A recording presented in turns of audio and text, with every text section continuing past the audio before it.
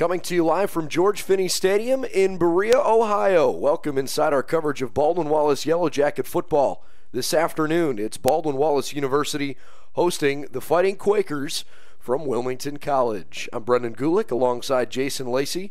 It's a nice little stretch here for Baldwin Wallace. They're 3-2 on the season with a couple of nice wins consecutively.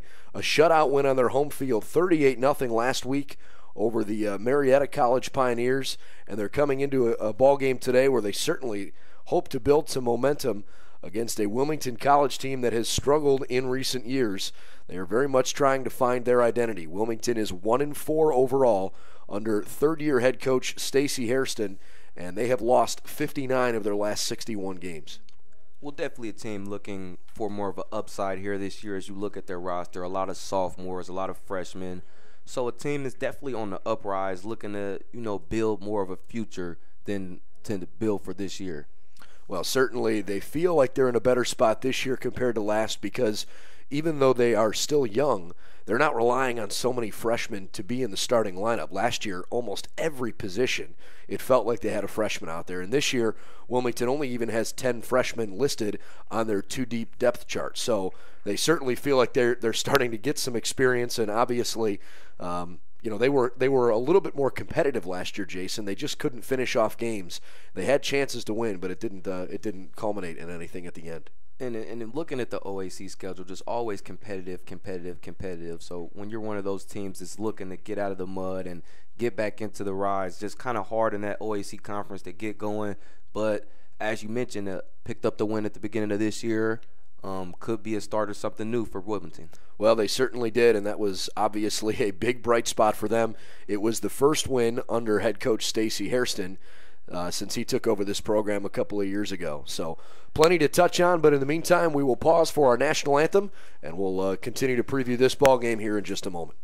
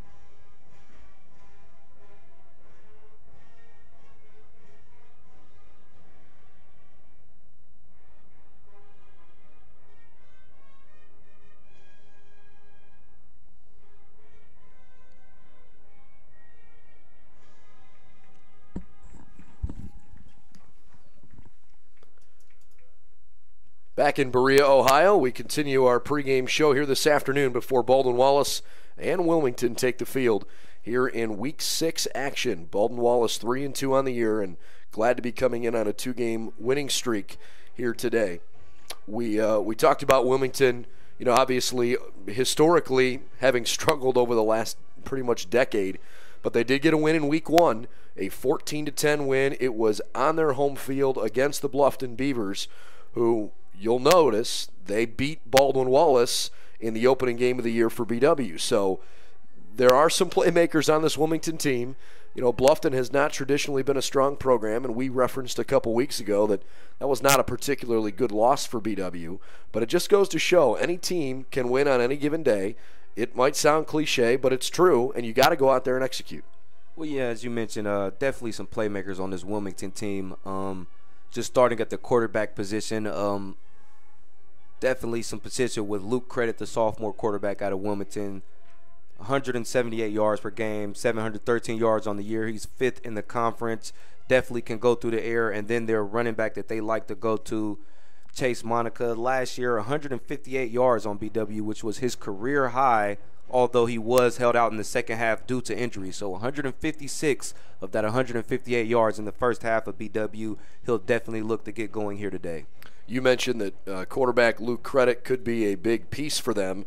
He's going to have to be, because Austin Jarbo, who had been their starting quarterback the first 4 weeks of the season, for whatever reason, decided he wanted to discontinue his football playing career, and he moved on. And so now Wilmington needs to find some leadership group at that quarterback position. It's certainly tough when you lose a guy like that mid-season, but that they've got a guy who's capable in Luke Credit, and hopefully he'll get an opportunity to build on some things today after last week seeing a lot of playing time. And then Luke Credit also doubles as their punter. I believe he will be relieved of his punting duties and be doing straight quarterback, as you mentioned, quarterback Jarbo, who decided that he was not willing to play with the Wilmington team anymore after last week. Yeah, Cole Volts is listed as their punter now, and Volts did punt 7 of the 8 times against John Carroll last week, where Wilmington did not fare well. They lost 62-14. Of their 2 scores, one of them came fairly early in the ballgame. It was a kick return for touchdown from Justin Lee, who is also one of their better playmakers on the offensive side of the ball. Yeah, looking at Justin Lee, 367 receiving yards on the year, 12.2 yards per catch, and as you mentioned, 2 touchdowns. So definitely one of their playmakers at the receiver position. On the Baldwin Wallace side, let's talk about Tyler Meglin. He's having an excellent senior season, 835 passing yards in 5 games. That's 167 per game, 6 touchdowns, only 2 interceptions. He's completing 63% of his passes. He's been everything that Baldwin Wallace could hope for this year. Yes, Tyler Meglin, their leading passer and rusher, also 5th in the conference in rushing. He's got 7 rushing touchdowns. That dual threat, definitely something that's so dangerous for Baldwin Wallace. And his favorite target, Brian Cook, who has showed up big in these past 2 weeks, 5 touchdowns on the year, 274 yards, 13.7 yards per catch. Not fair to say that Cook has come out of nowhere, but boy, he certainly has exploded onto the scene the last couple weeks. You're right. He's the leading receiver on this team, just over 54 yards per game. Meglin on the ground, averaging 84 yards. I know he's got the 7 touchdowns. A lot of those are in goal line type situations. It's not like he's broken off a whole bunch of 20-yard runs for scores, but obviously he's the kind of guy who you want leading your offense because he's playing with confidence right now, and he's got a chance to try to string together a 3-game winning streak today. Definitely, and looking more for the red zone back this week to maybe be Adam Blake, who definitely approached onto the scene last week, being the player of the game as a bigger back. Maybe be better for him to get in there for the red zone and keep your quarterback out of those trenches, but we'll see what happens in the game here today. Today's game brought to you by Dan Andrews and Olympic Forest Products. They're a global recycling company. Also brought to you by Domino's Pizza. Call us in Berea at 440-891-0030 or go online and order at Domino's.com. A look at the head coaches in action today. John Snell, the longtime head coach here at Baldwin Wallace in his 14th year, a record of 85 wins and 52 losses. And, of course, Stacey Hairston, who is in his 3rd year leading the Wilmington Quakers, but his 4th year overall as a head coach. His career record is 5-30, but he is just 1-24 here at Wilmington. That one win we mentioned came against Bluffton. We also referenced earlier, so we might as well give you the frame of reference. Wilmington won a ball game at home in Week 4 of 2009. They beat John Carroll 24-16. From that point forward, they had lost a total of 32 consecutive games until basically this weekend in the schedule in 2012. It was October 20th to be exact in 2012. They beat Marietta on a field goal with 30 seconds left in the game, 13-12 in that ball game to snap a 32-game slide. They then lost 23 in a row until beating Bluffton earlier this year. So that's been a look at Wilmington's history. And we'll try not to dwell on that too much because for the most part, Jason, most of the guys that are on this team haven't been around for all that, and I think that's probably the message from Stacey Hairston, who's obviously had a nice playing career himself. He had several years in the NFL, notably with the Cleveland Browns, since we are in this area, and his message to them has to be something along the lines of, don't focus on the past and all of the storylines that come with our lack of success. Let's build now.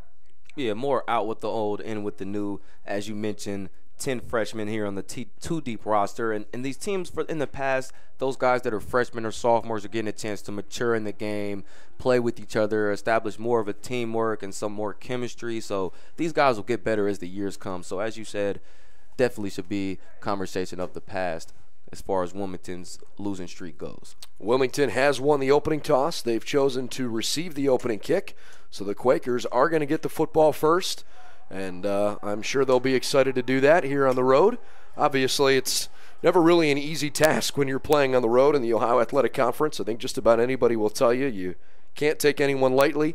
That being said, the last 5 meetings have been pretty decisive for the Yellow Jackets. They have won those meetings by scores of 56-17, 54-7, 49-17, 75-0, and 38-0. So big wins for BW the last 5 years over this Quaker program. It is a cold and blustery fall day here in Berea, and I'll tell you what, with the snow flurries in the air just a little bit, it didn't certainly look like it was going to be that type of an atmosphere if you check the Weather Channel, but if I'm not mistaken, I think I see a flurry or two flying around. So it is definitely cold, and the wind will be a factor. From your vantage point watching the game, it is blowing hard from left to right. So BW will have the wind at their back here on this opening kick, and more notably in the opening quarter.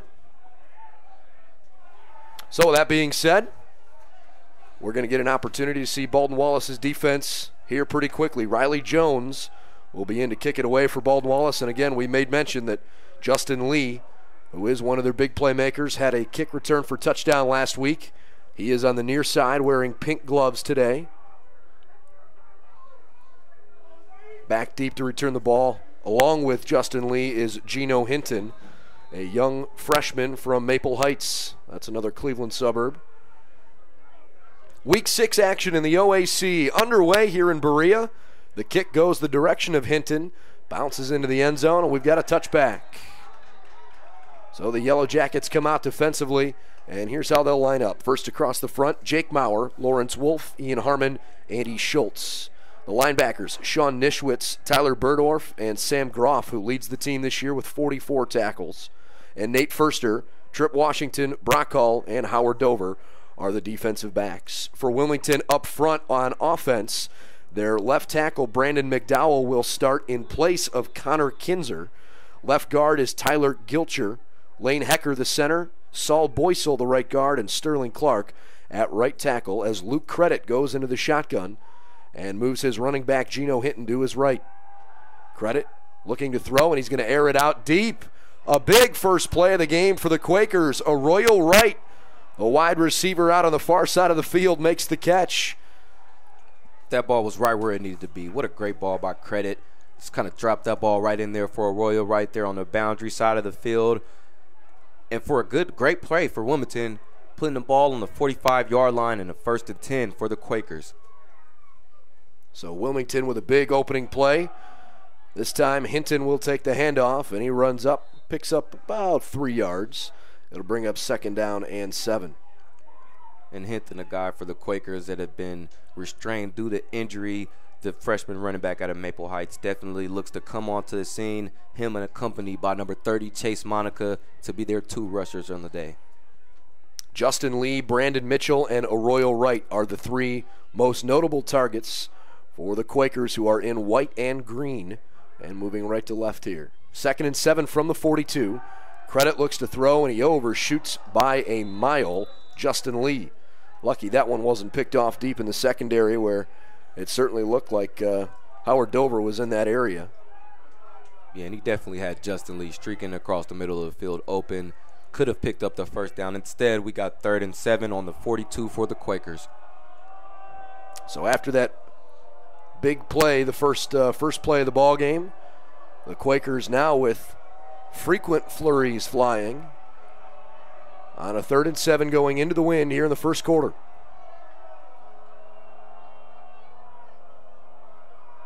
Credit to the flat near side, a catch.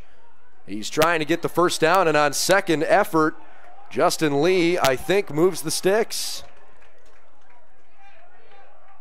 unless they say he may have stepped out beforehand. Well, how about that?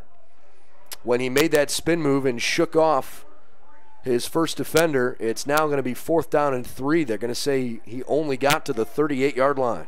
Yeah, I thought he stepped out a little bit, caught the ball, shook the tackle off the nickelback, number 29, Jake Carner, and stepped out of bounds, bringing up this 4th and 3. Quakers feeling like they're playing with nothing to lose, so they'll go for it here early in the ball game. They're going to bring their tight end, Zach Phillips, in close to the right-hand side of the line, and trips bunch to the left. 4th and 3, got to get it off just in time. Credit, flare left side, and he did not pick up the first down. A completed pass of 2 yards, and the defense for the Jackets holds. Catch made on the play by Tyler Tarnowski, but a turnover on downs, and the Yellow Jacket defense comes up with a big early stop. Yeah, great way to sniff that out there by linebacker Sam Groff. As you mentioned, the team's leading tackler saw that play coming from a mile away and tackled the receiver almost immediately after the catch, resulting in a turnover on downs and a 1st and 10 on the 36 for the Yellow Jackets. So BW takes over 1st and 10 with 13:32 left in this first quarter clock on their own 36-yard line. Tyler Meglin in the gun, trying to get rid of the ball. I'm not sure he was outside the pocket, and indeed he was not. Meglin was arguing that he had a receiver over there in Isaac Reed, and I think the referees are going to say, nope, good try though. That's an intentional grounding play and a loss of down. And pressure there by number 45, Nick Williams on the play, their senior linebacker coming in on the blitz, along with number 54, their big David Henry in the front, who is definitely a force for them this year on the defense front. So 1 play, 1 penalty for the Quakers will give you, for the Yellow Jackets. We'll give you the Quakers starting defense here in just a moment. Tyler Wolf, Trevor George, Brian Cook, the 3 main targets for the Yellow Jackets. Senior quarterback Tyler Meglin fires over the middle. It's a catch. Nicely done by George, in motion all the way into Quaker territory. Out of bounds right around the 42-yard line. He found his junior receiver streaking across the field there. Nice job by Meglin to just sit in the pocket and go through his reads, picking up the first down with the completion of Trevor George. 31-yard pass and catch. Andrew Sorowski, Nolan Brandt, Anthony Lautanen, Alex Kurtz, Josh Lane. That's the offensive line for the Jackets with Dylan Minnick as the tight end. On 1st and 10 from the 42. A handoff to the senior Isaac Reed, who tries to go right tackle. And he picks up 5 yards. Pick up 2nd down and 5. The defense for the Quakers today, a 4-man front. David Henry, Darren Milligan, Taquan Scott, and Ryan Prince was a late addition to the starting lineup. Brandon Middleton, Jason Phillips, Nick Williams are their linebackers. Williams leads the way with almost 50 tackles on the year. Jay Higgins, Armani Bryant, each with 2 interceptions. They're the corners. And the safeties are Terrell Starkey and Cody Rigelsberger. 2nd and 5 from the 37. Boy, Meglin got hit quickly. He dropped the football and was able to pick it back up, but he'll be stopped all the way on the wrong side of midfield. And he was lucky to recover that ball back. As he got hit, the ball kind of slipped out of his hands. He took a great loss, but happy to even have the ball. Well, they'll mark it at the 48-yard line, so that is a huge loss on the play. They need to get to the 32. It's 3rd down and 22. 11:47 left opening quarter. This is the first drive of the game for BW after holding on a 4th down conversion attempt from Wilmington.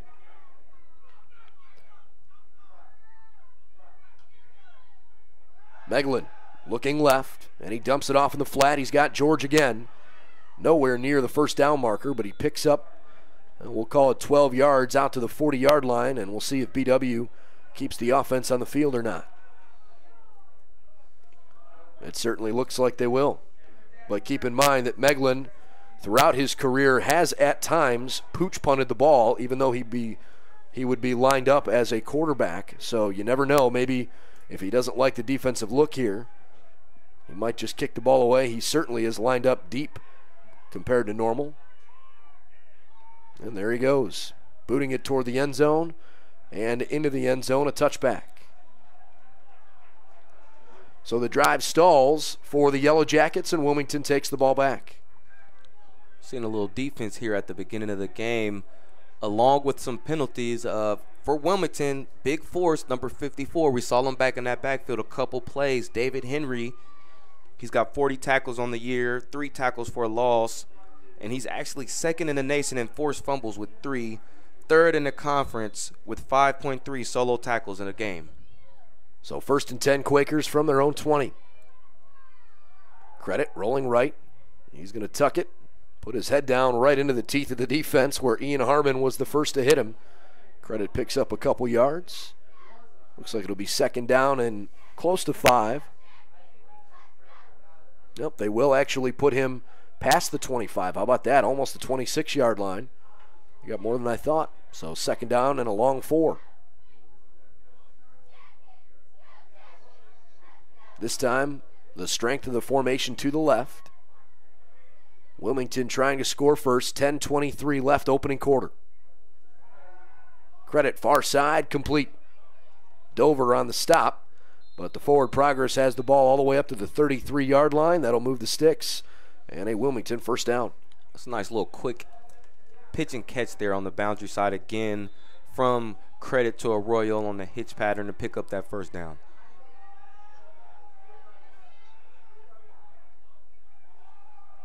Quakers not huddling.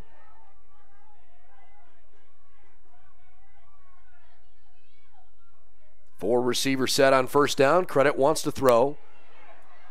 And he's going to get hit in the backfield. Maybe back to the line of scrimmage, but looks like he lost about a yard. Nice job on the defensive side of the football there. Everybody kind of swarming to the ball. I think Damon Bolin was the first to get to him. And Credit wanted his sophomore receiver, split out wide, number 88, Brandon Mitchell on the slant pattern. But great coverage there by the Baldwin Wallace secondary, bringing up this 2nd and 11. Credit getting them lined up. This time a handoff. Couple of yards on the gain. That was Chase Manica, leading rusher for the Quakers, that took it up to about the 37-yard line. Call it 3rd down and 6. Manica, usually the guy you see in the starting lineup, but today it's the young freshman instead, and Gino Hinton. Manica on the year, more carries and more yards than anyone else, averaging 44 per ball game. 3rd down and 6, they need to get to the 43.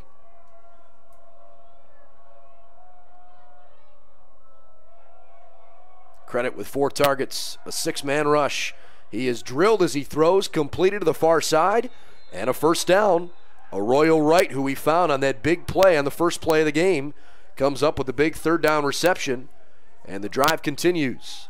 Pressure in the backfield there by number 8, Lawrence Wolf, but not enough. Again, completing the pass on the boundary side to number 8, Arroyo Wright.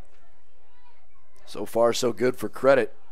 He's only thrown 1 incomplete pass the whole ball game, 4 of 5 for 43 yards. This time, looking to the flat on the left, but the pressure came too quickly, so he tucks and runs and makes something out of it, an 8-yard pickup into BW territory. Definitely early here in the game, Credit not looking shy to tuck that ball and run if he doesn't like what he sees downfield. Picking up a nice little gain there, making it 2nd and 2. And as you mentioned, Quakers in the Yellow Jacket territory. Yeah, I'll tell you what, I'm actually pretty impressed with this kid, Luke Credit, who, hasn't really had a chance to play a whole lot because Austin Jarbo had been the starting quarterback. But Credit has looked pretty good. Wilmington will burn their first time out of the ball game here. Looked like Credit came up hobbling a little bit before that 2nd and 2 play. No score, 7 minutes, 42 seconds left in the opening quarter. Today's Yellow Jacket football game brought to you by the Oreo Cafe. That's a great place for sports. Located at 294 North Rocky River Drive, just 2 minutes up the street here from Baldwin Wallace's campus. Also by the Hoffman Group. For all of your insurance and risk management needs, call the Hoffman Group today. And as you did mention, I did think that Credit came up wobbling kind of a limp onto the sideline. Looked like he hobbled over there. We'll see who comes out at the quarterback position for the Quakers, as I see some quarterbacks on the sideline now warming up. Well, last week, Credit was mostly the quarterback, but toward the end of the game, they actually brought another player in. And I think that's what they'll do here. Number 88 doubles as a receiver, Brandon Mitchell. So Mitchell will be the quarterback. He threw 2 completions, 4 attempts last week, late in the game against John Carroll. He throws a decent ball to the near side, and it's a first down completion.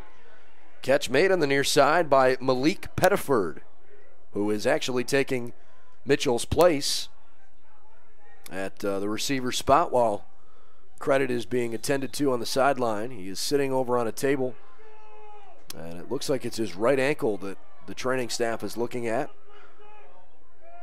So now the Quakers are putting everything on the shoulders of Brandon Mitchell here at quarterback. This time he hands the football off, and Manica driven down in the backfield. 2-yard loss as he is driven down to the turf by Damon Bowling. Second time we've called Damon's name today. And Bowling new to the starting lineup for the Yellow Jackets. Only his second week starting, but definitely has came on with the force onto the scene. Number 36, Damon Bowling. His starting spot there in place of Jake Maurer at defensive end. We did not receive that bit of news before the game, so we'll adjust on the fly. Second down and 12. Ninth play of the drive is an incomplete pass, far side of the field.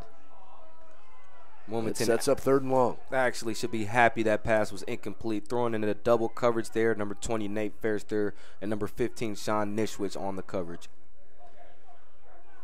Jackets trying to win their 3rd straight game and get to 4-2. If they can do that, they would have won 4 of their last 5, and all of a sudden things would be looking so much better after a bad week 1 loss for the Jackets. 3rd and 12. Mitchell looking comfortable in the pocket. Nice coverage on the near side by Howard Dover. Arroyo Wright didn't seem to agree that the coverage was quite so clean, and instead it's 4th and 12, and it looks like the Quakers will punt. Yeah, as you mentioned, nice coverage there on the field side by number 33, Howard Dover, as the Quakers had made it a theme to be going to number 8, Arroyo Wright there on the outside. Not that time. Great coverage by Howard Dover. So the Yellow Jackets will get the football back. Cole Volts into the ball game to boot it away. It's good to see that Luke Credit is no longer on the training table. Maybe that means his return might be imminent. Volts is rushed. His kick is low into the wind and takes a slightly beneficial bounce for the Quakers, out of bounds right around the 20-yard line, maybe the 18, 19-yard line. I think they've decided they'll put it right on the 20, so it'll be 1st and 10, Yellow Jackets. 6:25 left, opening quarter, no score.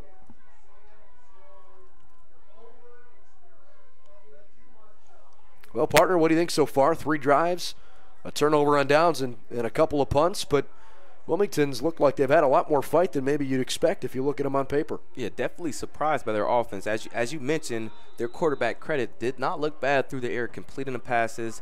Of course, out for that last drive, but we'll see what happens here. Meglin 2 of 2 for 42 yards so far, both completions to Trevor George. He finds a target on the far side of the field here, and check that, that's actually Meglin on the reception from Robbie Plagans. Tyler Meglin receives the pass. They're going to keep Meglin in the ball game at wide receiver, so Plagans coming in at quarterback. It's a 20-yard completion. Just now setting the change, they run the same play, and it's almost picked off. That could have been disastrous, as Amari Bryant, I don't even know if he realized he was going to get his hand on that. He didn't turn his head, but he makes that catch. He could walk into the end zone. PW, mirror image, same play. Number 16, Amari Bryant, already with 2 picks on the year, 1 for a touchdown. Almost a second one there as he barely dropped that pick. Wow. That's a fortunate break for the Jackets. 2nd down and 10 from their own 40. 6:09 left, opening quarter. This handoff goes to Austin Smith, and he picks up 2 yards. 3rd down and 8 upcoming. Good stuff there by the Quakers defense. I believe that was number 99, Taquan Scott, the first one to the ball, the sophomore defensive lineman out of Richmond, Virginia.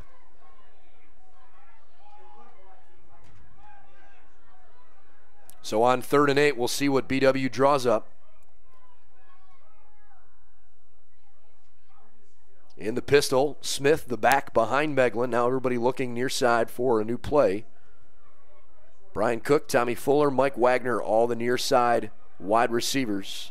Tyler Wolf on the far side. 3rd and 8. Meglin. A nice throw over the middle and a great catch by Wolf as he spins off a defender. Big first down for BW on a 16-yard pickup. Great patience there by quarterback Tyler Meglin, waiting on that route to open up. On those deeper plays, sometimes you got to sit back, let that pocket develop, and then step up and throw a strike. That's what Meglin did on that play, as it looked like Wolf comes to the sideline, maybe a head injury, takes the helmet off immediately. Yeah, he got licked right away and was able to still hang on to the football. Nice job, but he'll be attended to here for a moment. So Meglin back in the pistol formation. Looking to throw left. It's a short, quick throw and a catch. Brian Cook, he's got a first down. He's stuffed near the 27-yard line, a 15-yard pickup. Boy, BW taking chunks at a time through the air here this afternoon on their second drive. And here with some of that hurry-up tempo that we've seen here in the past. Quick screen to Brian Cook. Yep, out of bounds over there on the left-hand side. They are quickly trying to get back to the line of scrimmage again. No messing around for the Yellow Jackets offensively. They don't want Wilmington to sub. Well, I think the Quakers called a timeout. Yep, they just barely got the timeout off before the snap. So Wilmington burns their second timeout of the first half with just 4:32 left in the opening quarter. So far, this drive has moved 6 plays for 59 yards. Really moved the ball up the field nicely, and again, most of those through the air. Meglin obviously throwing with confidence, but that being said, ran a little bit of a trick play. Robbie Plagans threw it to Tyler. He's obviously their probably their premier offensive weapon. And Tyler Meglin came in to Baldwin Wallace actually as a receiver, comes in as a receiver, sophomore year, goes to the quarterback position, and as a result of injury has to go back to receiver. Junior year, same problem, except at the quarterback position. Kyle Orzansky was the starting quarterback at the beginning.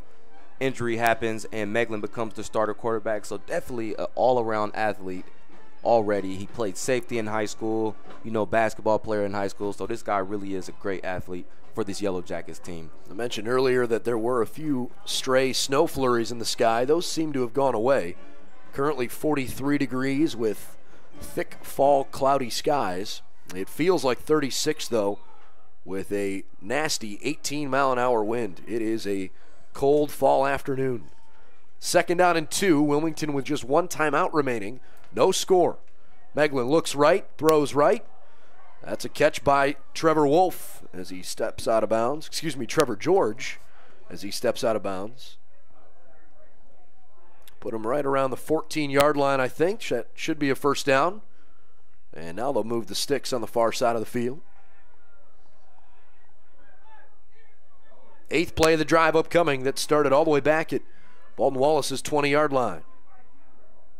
4:13 and ticking here in the opening frame. Tyler adjusting his protection. Veteran running the option play. It's not a good pitch, but Smith picks it up off his shoelaces, looking for the edge, and he's ripped to the turf. Nearly a horse collar tackle. They'll put him just 1 yard shy of a first down as he's down to the 5-yard line. Meglin barely gets that pitch off there on that option pitch, but luckily he does, picks up a nice gain there. 2nd and 1, Smith again has the first down. He's down between the 3 and 4 yard lines. Jackets trying to quickly get things moving. Wilmington able to make a substitution. 1st and goal. They'll call it from the 3. Smith Is he in? He's awfully close. Just a yard short.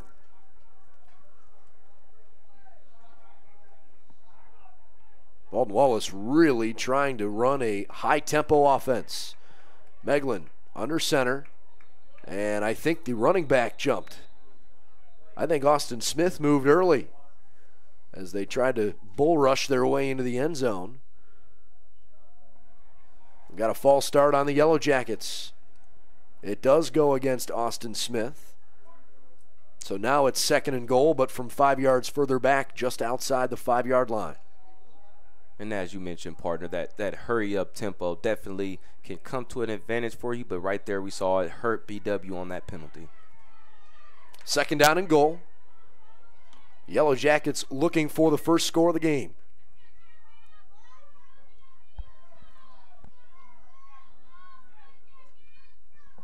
Meglin has several targets. Wilmington trying to figure things out defensively here with their back against the wall. Hard count, they run an option to the left, and Tyler is smashed. Boy, great contain there defensively, not allowing him to pitch the football, but they let him right into a couple defenders. And now it's 3rd and goal after no gain. Yeah, great contain there defensively by those defensive line and outside linebackers, but great pitch coverage there by Amari Bryant. That's so important on that option play for a defense, bringing up a 3rd down for these Jackets. George, Cook, and Fuller all wide to the right. Tight end in the ballgame on the right-hand side is Dylan Minnick. He lost a yard on the play, so now it's 3rd and goal from the 7. They were all the way up inside the 1-yard line. Meglin trying to get rid of it, throws toward the back corner, but he overshoots Tommy Fuller, incomplete. 4th and goal, and it brings on the special teams group for Baldwin Wallace. The drive stalls, and Wilmington's defense, at least for a moment, appears to hold. Joe Simonis into the ball game. He's 1 for 2 on the year in field goal attempts.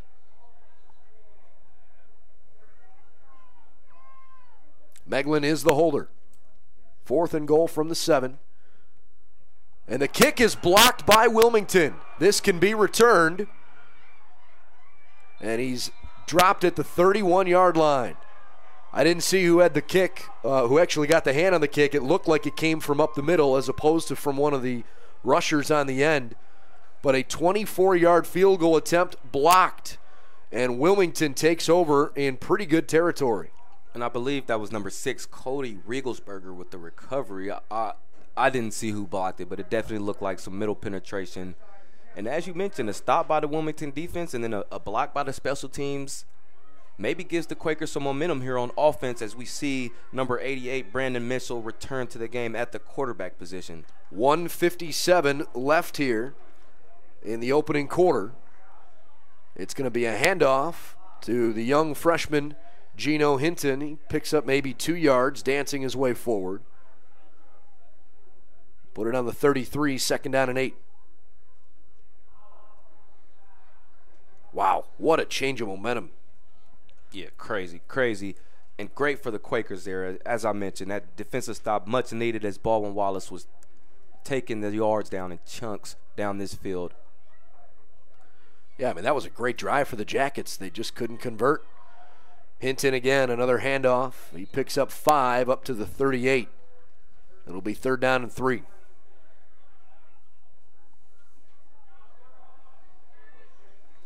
That was a 12-play long drive. I mean, it started at BW's 20-yard line. They went 73 yards down the field and took almost 5 minutes off the first quarter clock. Mitchell on a keeper to the right. I'm not sure that play worked the way the Quakers wanted to. Well defended by Baldwin Wallace. I mean, there's 10 jerseys around the football over there. Yeah, it looked more a lot of east and west running there. It looked like he was running to the sideline for a substitution. Just can't have that. Pulling that ball on a replay, you've got to get north and south, bringing up this 4th and 2. Wow, they actually gained a yard on the play. His forward momentum must have picked up a yard, according to the far side judge. 4th and 2 from the 39. We'll see how many guys the Yellow Jackets send at the punter. This is Cole Volts once again in to punt away the football. He almost had it blocked as it goes low up the field. I don't know how nobody touched that. Ball's scraping across helmets there on that line. Goodness gracious. We've got a flag down, and it looks like a penalty on Baldwin Wallace.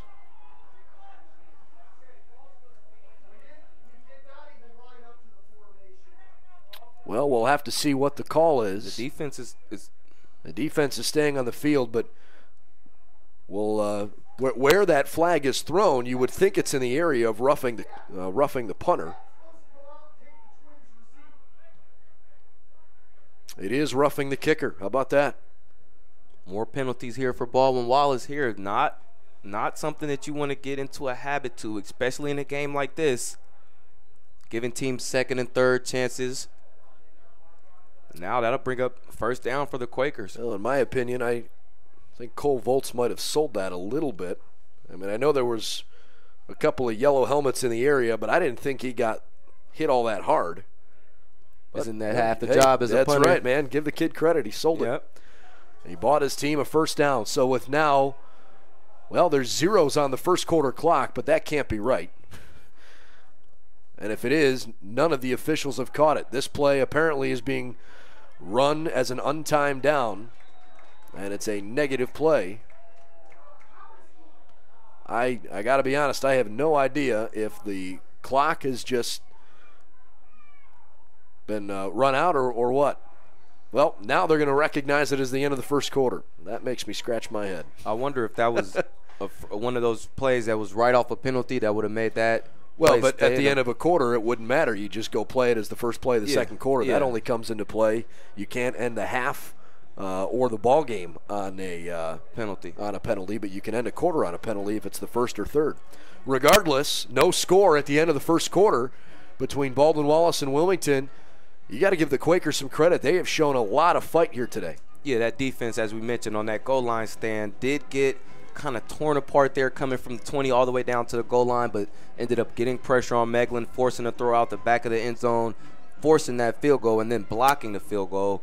So not bad outing for this Wilmington defense here in the first quarter, holding the Yellow Jackets to 0 points. Let's take a look and see if we can give you some stat updates from this first quarter of play. Wilmington and Baldwin Wallace each with 4 first downs.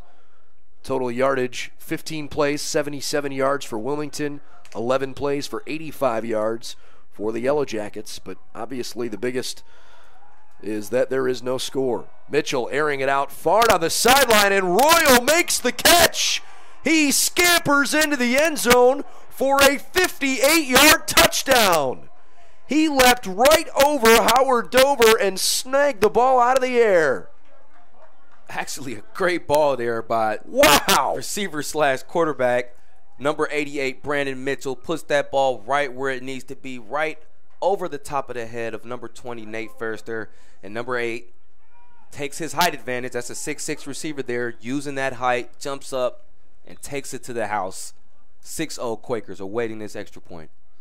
I beg your pardon, you're right. It was over Ferster, not over Dover, who was on the near side of the formation. A false start will back things up. A 58-yard catch, and as you mentioned, throwing that ball into the wind, that was right on the money. Right on the money. Great ball.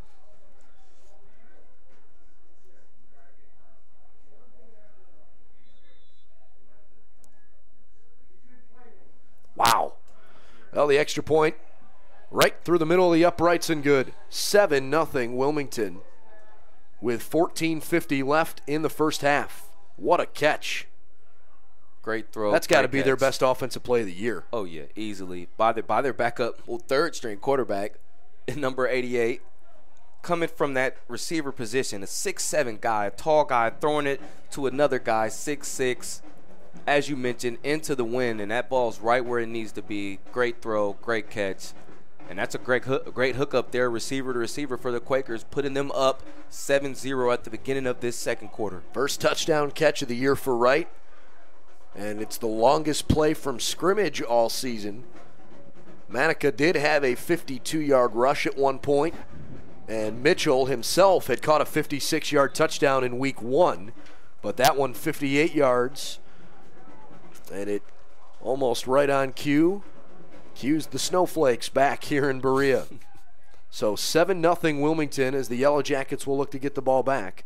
Now remember, this is not a particularly good special teams unit for Wilmington. They did give up a kick return for score last week on the opening kick of the ball game, so BW will look to take advantage here. The long kick down the field comes from Anthony Rugg.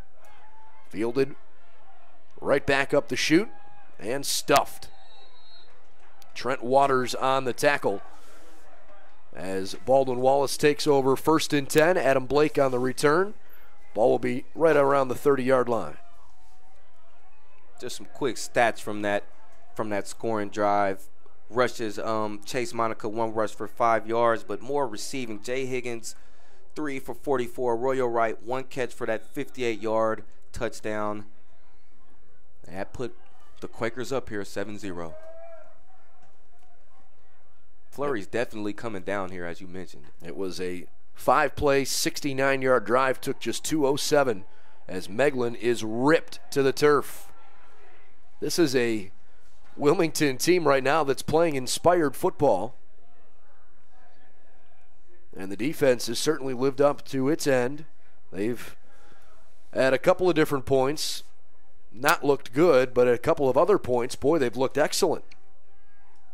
Yeah, just in turn, just holding Tyler Meglin down and tackling him one-on-one in the backfield is a great play. Yeah, the defensive line has just really looked good today for Wilmington. They've put a lot of pressure on him.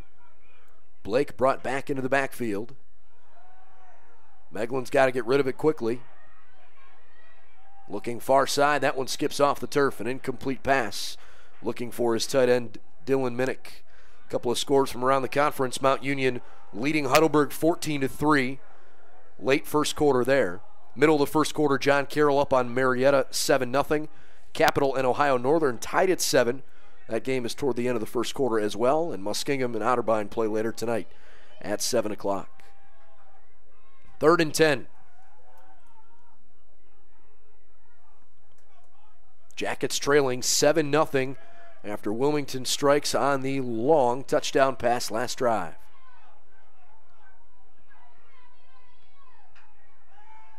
Meglin looking right, trying to bait that defense. And he'll pick up a couple of yards, but that'll bring up 4th down and 4. The defensive front for these Quakers is playing an excellent half of ball this half. Pressure on Meglin every time he drops back, and that's what it's got to be for Tyler Meglin. When you let him sit back and go through those reads, that's when he's going to pick you apart. But those pressure situations, when you can put pressure on him and contain him as a runner, great job there by the Wilmington defensive front. Justin Lee back deep to return the punt. 1 return on the season for 24 yards. Austin Smith boots it away. Lee wants a fair catch, and he's got it at the 24. A 3 and out for the Jackets. Wilmington offense here with, as we spoke of, the big M momentum here for Wilmington. Big stop on defense, big play on special teams. Big play through the air, and then a 3 and out for this defense. Wilmington with the ball on the 25 has a 1st and 10. So they'll take over after the Baldwin Wallace punt. Today's Yellow Jacket possessions, a punt, a long drive that resulted in a blocked field goal, and another punt. Meglin has been perfect through the air, 5 of 5 for 80 yards. But no rushing attack to speak of today for the Yellow Jackets. A handoff goes up the middle. Manica breaking it over, and he's got about a 7-yard gain up to the 32. 2nd and 3.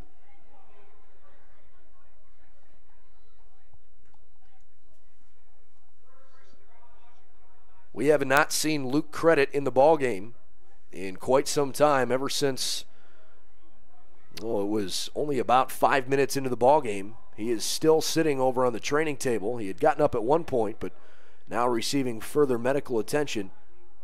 It appears actually to be his left foot that they are attending to. Earlier it looked like it was his right foot from this angle, but it is his left leg. Mitchell throws far side. It floats up there, and it's incomplete. Nice hit there on the far side of the field by Nate Furster after Shane Foyer could not come up with a catch.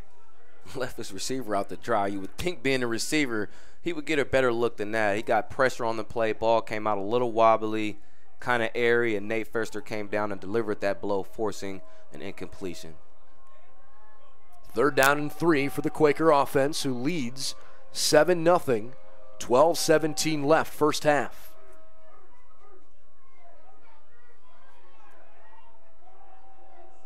Four receiver look for Wilmington. They've got to hurry up and get a play off.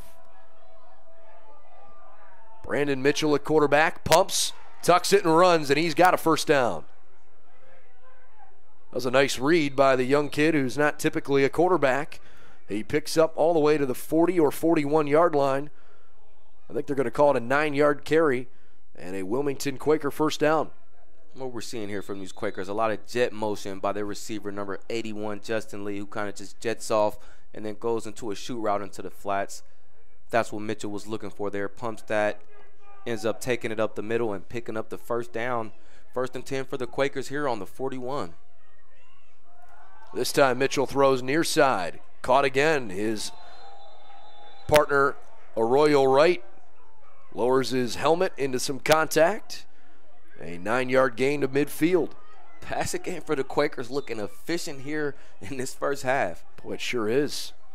And number 8, Arroyo Wright, is signaling for the ball here. One-on-one coverage on number 33, Howard Dover. He must like his matchup. He's had a good day so far. Several catches for Wright.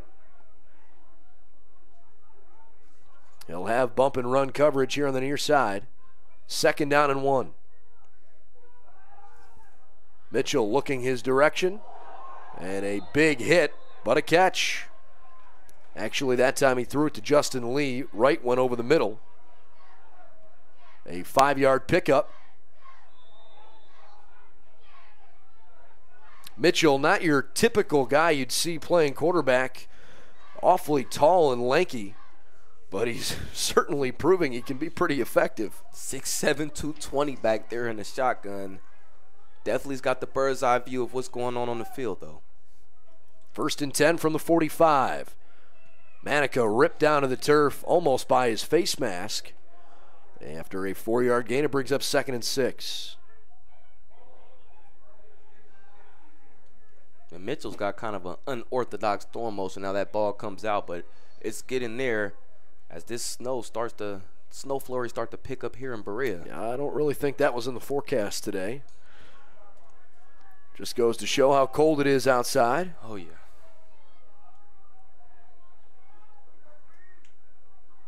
Mitchell signaling to his target Royal on the near side. Hit as he's thrown, floats it up for him, and a good deflection as Howard Dover comes up with the tip away. Truthfully, I think it may have hit him in the helmet, but nonetheless, an incomplete pass looking deep down the sideline. And pressure there by, again, we're seeing pressure. Number 36, Damon Bolin from the defensive end position. Makes that throw very uncomfortable, but again, great coverage there by the Yellow Jackets secondary, bringing up this 3rd and 6. Just over 10 minutes left in the first half. 7-0 Wilmington. Trying to score on 2 straight possessions. They need to get to the 35. That was a low throw and an incomplete pass. I think maybe Mitchell just rushed that one a little bit. And we'll see what the Quakers decide to do. Looks like they may go for it. 9th play of the drive upcoming. Nope, they're going to punt the football away.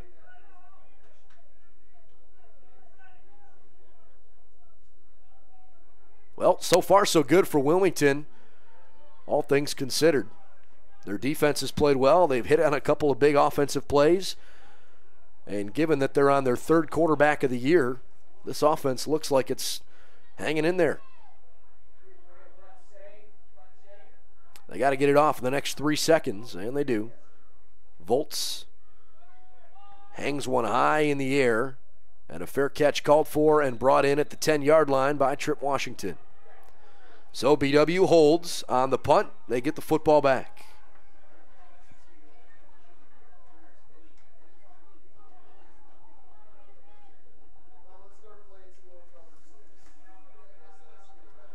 from a defensive perspective, what do you think, Jason? How do you think that this BW defense tries to continue to adjust? Because I think they've given up more yards than they expected today. Yeah, definitely has got to lock things down there in the secondary.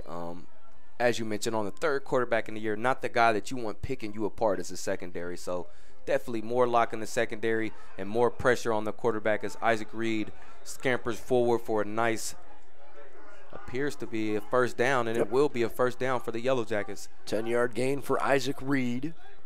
9:52 and counting here, opening half. 7-0 Wilmington. 2 punts and a block field goal today for the Yellow Jacket offense. That's all they have to show for their efforts. It was a 24-yard field goal attempt that happened 3 plays after they had first and goal inside the 1.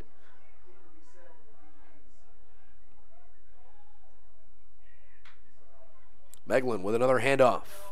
Isaac Reed looking to the left-hand side. He's tackled from behind. David Henry on the stop. Another first down carry.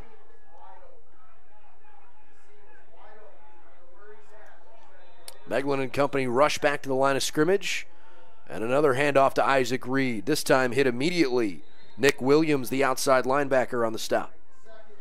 Be 2nd down and 10, no gain on the play.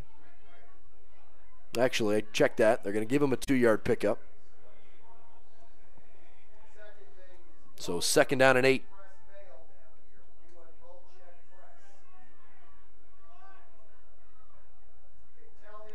Four targets for Meglin.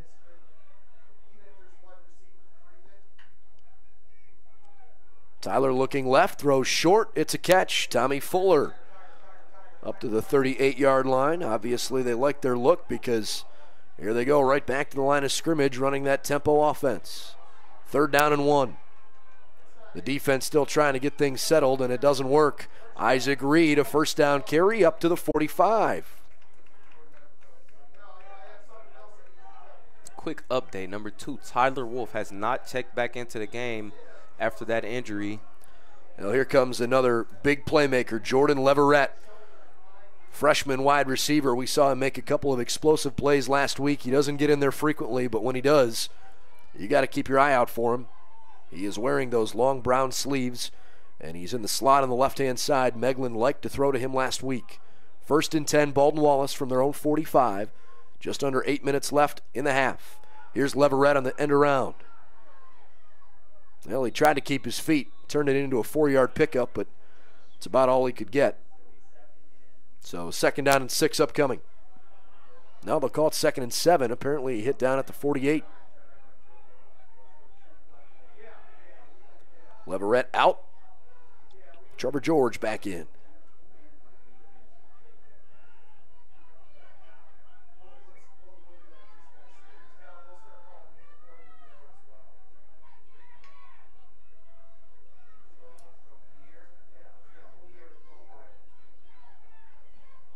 Wilmington trying to get things settled on defense as well. They've got an opportunity here to make sure they get things right. They haven't had that chance a whole lot today.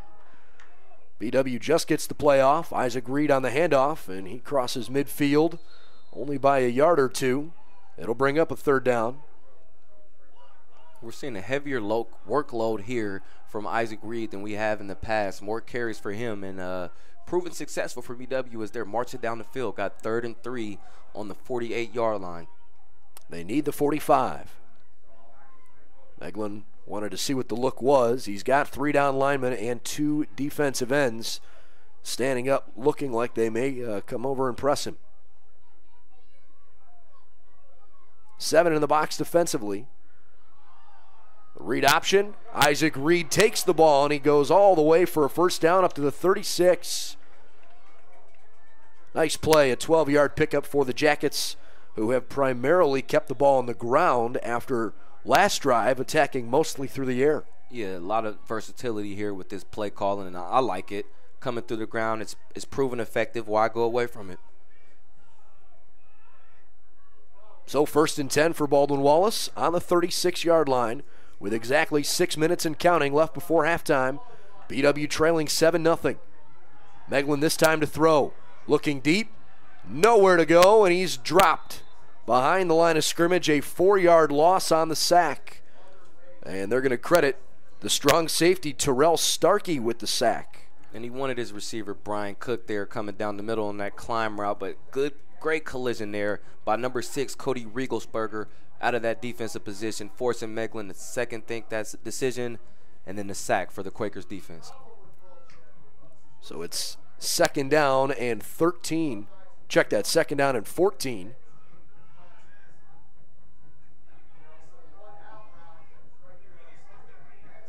.5:13 counting, second quarter.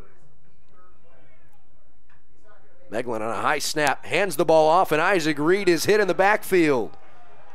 No chance there defensively. Middle linebacker Jason Phillips blitzed right over the football at that A-gap and drilled Isaac Reed for a loss. 2 straight negative plays for the Jacket offense. Brings up 3rd and long. And then comes the passing package. Mike Wagner in for tight end number 82, Dylan Minnick. Yeah, Wagner going to go to the far side with Brian Cook. And it looks like they'll be accompanied by Trevor George as well. Near side receiver Tommy Fuller. They need the 26 to move the chains. It's 3rd and 16 from the 42.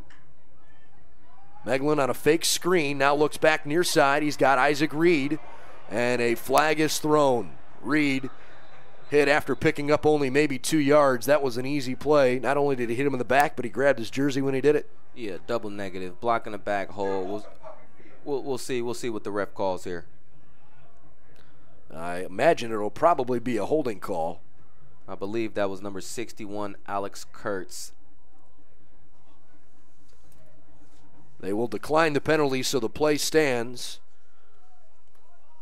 And now Baldwin Wallace will bring the punting unit out onto the field. And keep in mind, I don't think we've seen it this year, but I know in years past, certainly last year, Austin Smith, a very capable runner and one of the better running backs on this team as the punter. You just never know.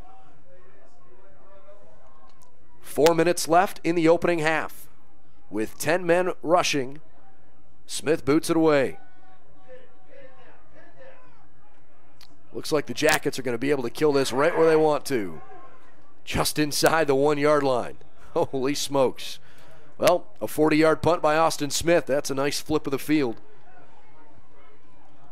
And that ball is right on the 1 inch yard line as it barely stayed out of the end zone there. And the Quakers definitely have their backs against the wall here with 3 minutes and 49 seconds remaining in the first half. Great punt by Austin Smith. Now let's see if the defense can maybe come up with a big play. Boy, if they could find a way to come up with a safety here, that would give them something to feel good about. Wilmington leading 7-0. Only score a 58-yard touchdown pass from Brandon Mitchell to Arroyo Wright. Mitchell under center. He's trying to go straight ahead, and he is stood up immediately. He might have picked up, I don't know, an inch. If that. Maybe. The referees are stopping play because I think that's the quarterback's helmet that popped off. It sure is. Boy. Mitchell's got to come out of the game, and we haven't seen Luke Credit in a little while. Looks like freshman on to the next one, Ryan Hurst coming in. Quarterback number 4. Wow.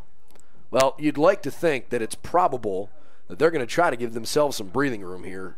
It's just too risky at this point still to run a play there on that kind of a field. You know, another carry, that one didn't really gain anything either. Trying to get the ball off the 1 yard line as Mitchell comes back in the game. Hurst coming off the near side.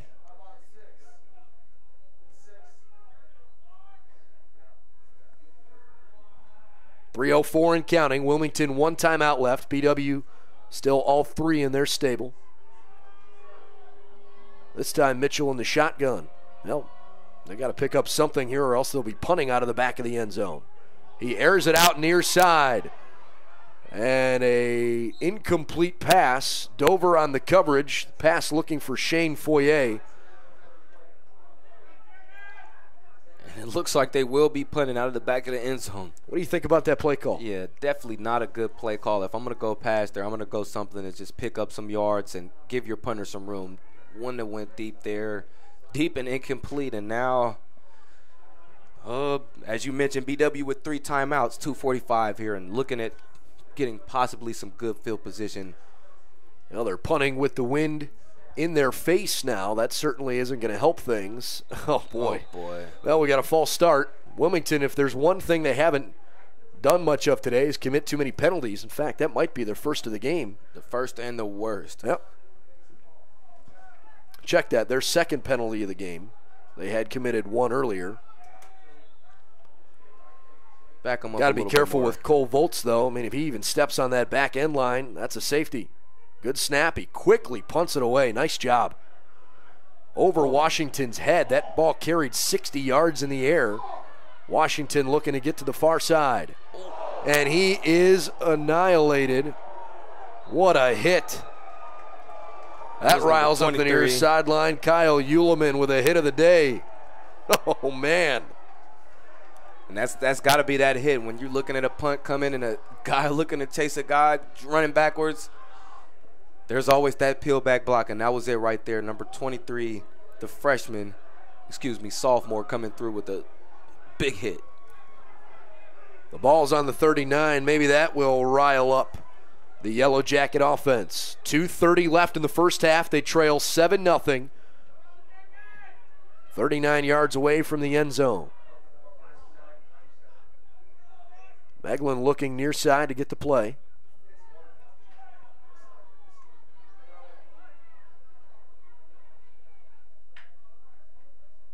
This time a handoff up the middle. Austin Smith. Good pickup on first down. He gets to the 32. As the Yellow Jackets hurry back to the line of scrimmage. Sets up 2nd down and 3. Smith again. Got the first down. 33 plays for 170 yards for Baldwin Wallace. 31 plays, 175 yards for Wilmington. But it's 7-0 Quakers.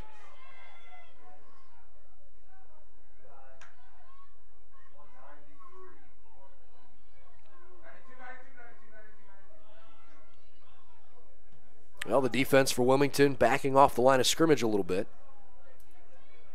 First half has moved pretty quickly. We've only played football here for about 55 minutes, and we're nearing halftime. A lot of running plays as Smith takes another one up the middle. Kind of 3 different players hit him. A little action there away from the ball. Decent gain there, 4 yards. 2nd down and 6. Again, BW now with time not on their side. 1:20 and counting here in the first half. But they do have 3 timeouts. Meglin trying to get somebody to jump. It didn't work. 1:11 and counting first half.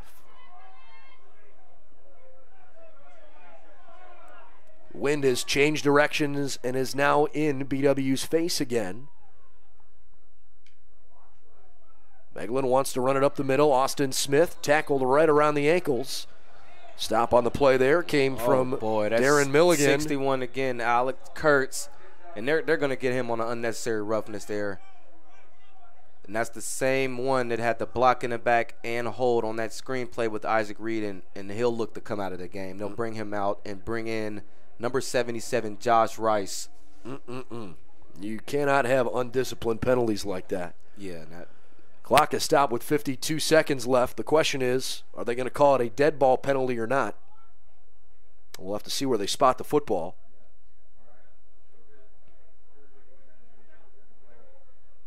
Here's the call.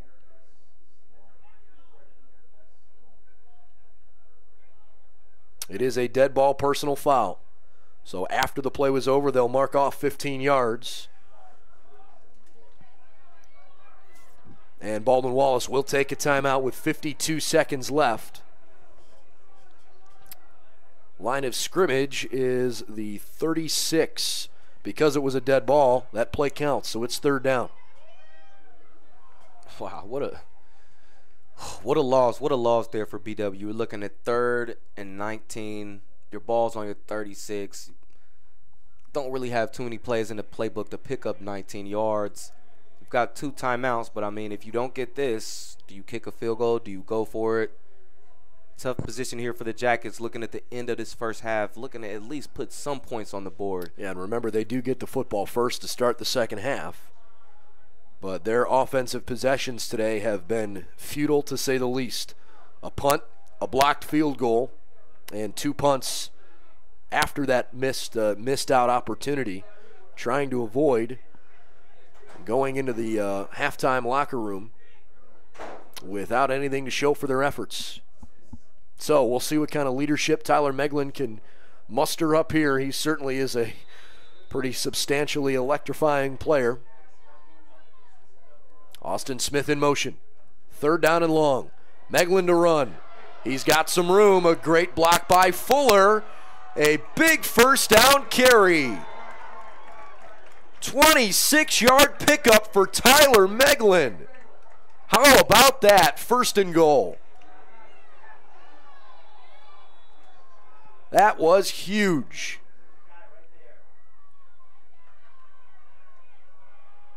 Meglin to throw it. Lobbing toward the end zone. Touchdown, Baldwin Wallace. That's tight end Dylan Minnick, number 82, his first touchdown catch of the year. And that touchdown catch makes the score 7-6, awaiting this extra point. Unbelievable. I mean, you had the feeling like it couldn't get any worse. And then a big play from the senior quarterback on a 26-yard designed run. And then just a little lob pass to the tight end. Nicely done. What a design run that run play was. Three pulling linemen right in front of him, and he took off, setting up this touchdown pass. It's a big extra point. High snap, but the kick is up and good. 7-7, we are tied here with just 30 seconds left before halftime. A 6-play drive only went 39 yards. You can almost accredit that touchdown to the fact that Austin Smith, the possession before, had pinned Wilmington down at their 1, and they went 3 and out. Man, that's a big, big change of momentum. And as you mentioned, Baldwin Wallace takes the ball coming out of halftime, so momentum definitely looking like it's on their side right now, kicking the ball off with 30 seconds left. Now, last week, the Quakers did return a kick for a touchdown, so you got to be careful here. That was an 86-yard return by Justin Lee against a very good special teams unit across the city here in John Carroll. They've been one of the better special teams units in the country, not just this year, but over the last several years. So Lee is a good player. And as you might expect, they were going to try to kick away from him, but the ball is going to be taken by Hinton after he bumped into Lee. That was a botched play from the get-go, and he's down at the 15-yard line.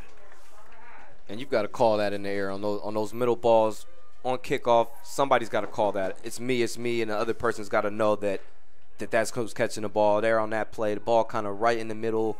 Reed and Hinton both looked to field that, resulting in a botched kick and terrible field position for the Quakers. Well, if you're the Quakers, you wonder maybe if they just take a knee here and go into the locker room. It wouldn't be surprising. You certainly don't want to make a mistake and give yourself something to just shake your head about.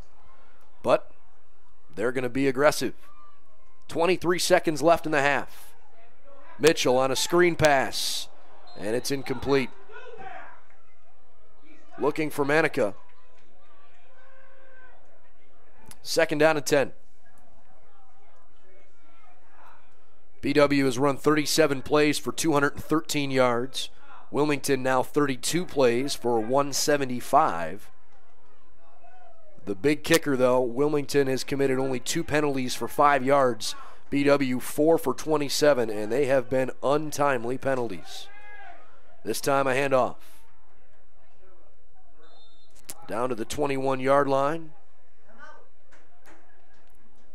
And that will run out the first half clock. So the Wilmington Quakers and Baldwin Wallace Yellow Jackets in a tightly contested game in Week 6 action in Berea.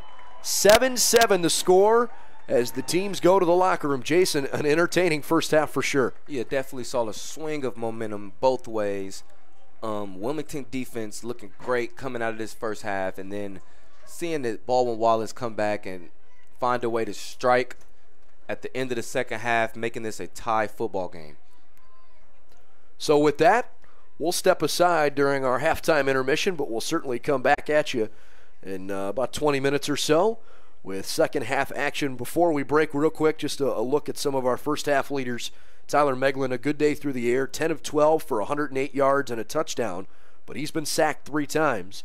Isaac Reed, 8 carries for 47 yards. Austin Smith, 8 carries for 33 yards.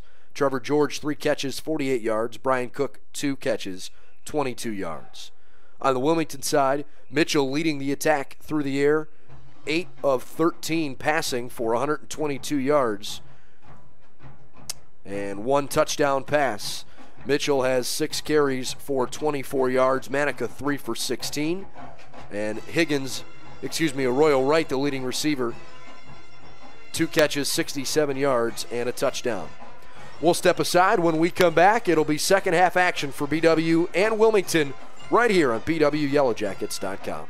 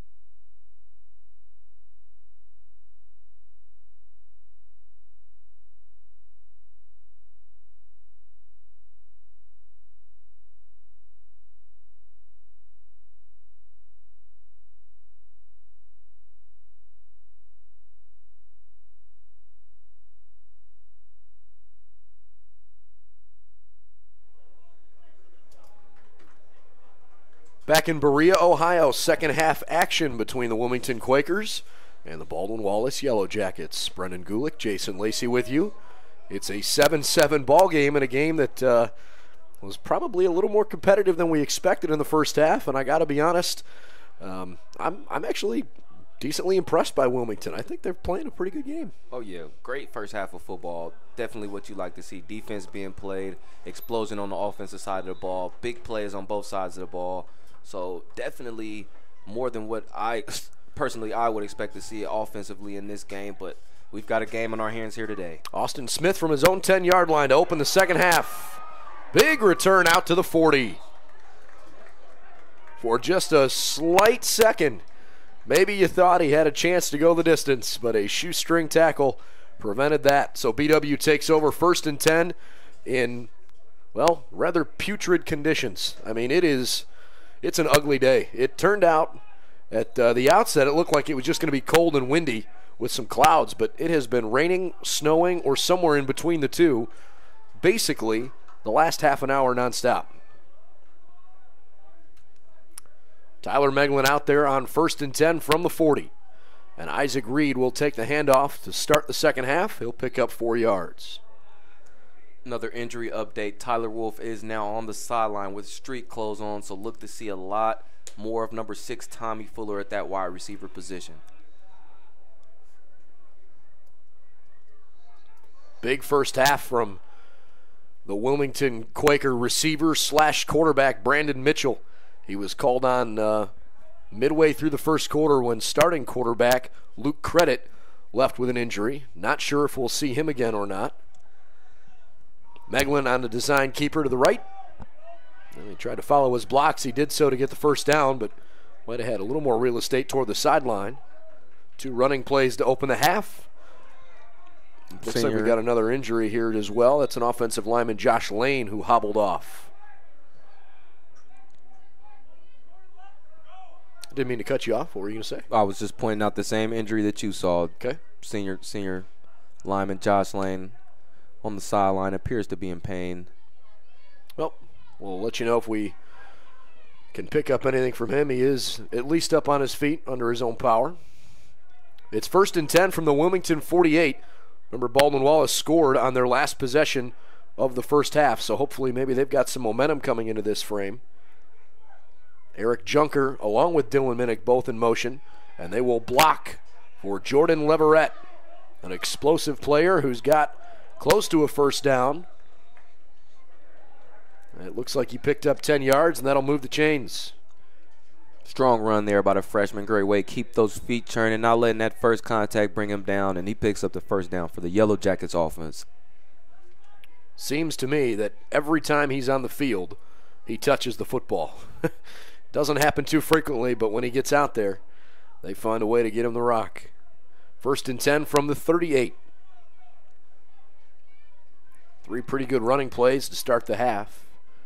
2 minutes have ticked by.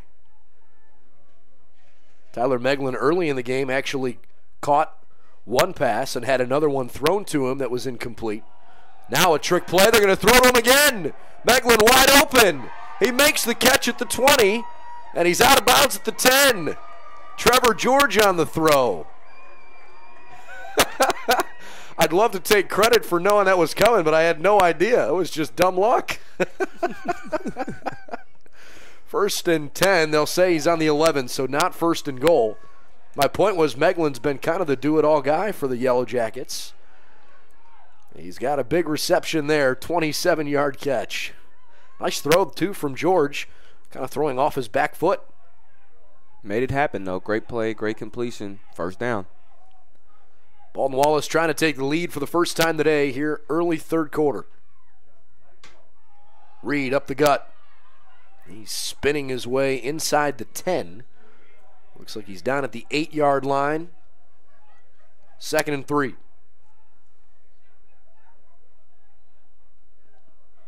Quickly to the line of scrimmage. Tyler wants to throw it. Looking back corner, incomplete. That was nicely covered defensively by the strong safety Terrell Starkey.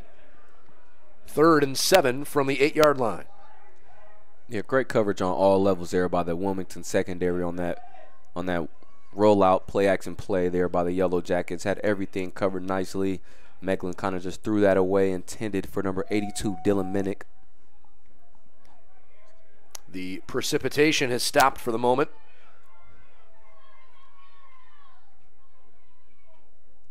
Yellow Jackets knocking on the door again, trying to take the lead.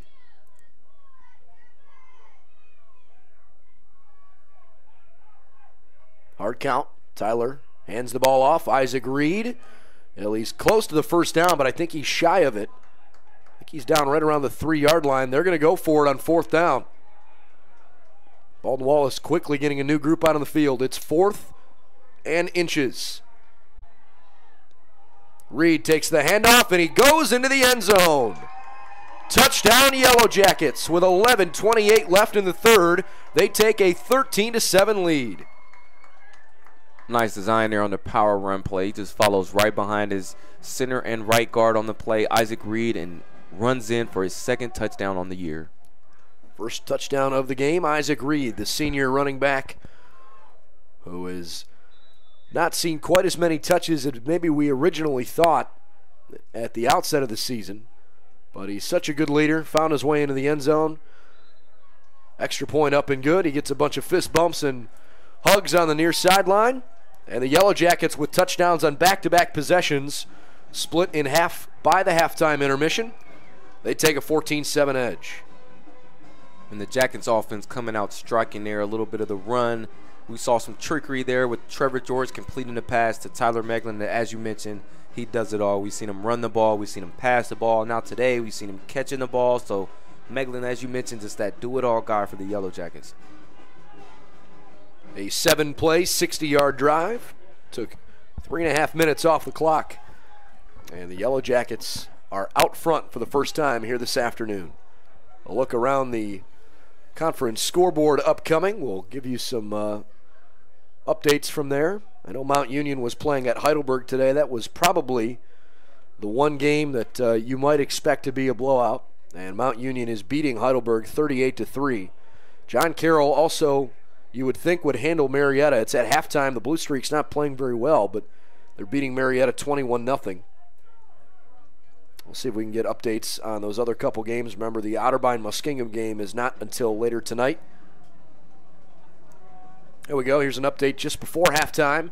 Ohio Northern 24, Capital 21. Wow, the Crusaders playing well this afternoon. Short kick. It'll be returned by Justin Lee. A little bit of room up across the 30. And it will be 1st and 10 for the Jackets.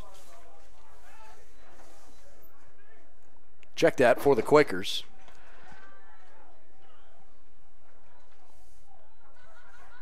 Mitchell hasn't had quite the same high completion percentage that Luke Credit did, his predecessor, but 4 of 11 through the air for 80 yards. 58 of those came on one play. But it's still been enough to keep this team pretty competitive. First down handoff to the freshman Gino Hinton. Picks up a couple. 2nd down and 7.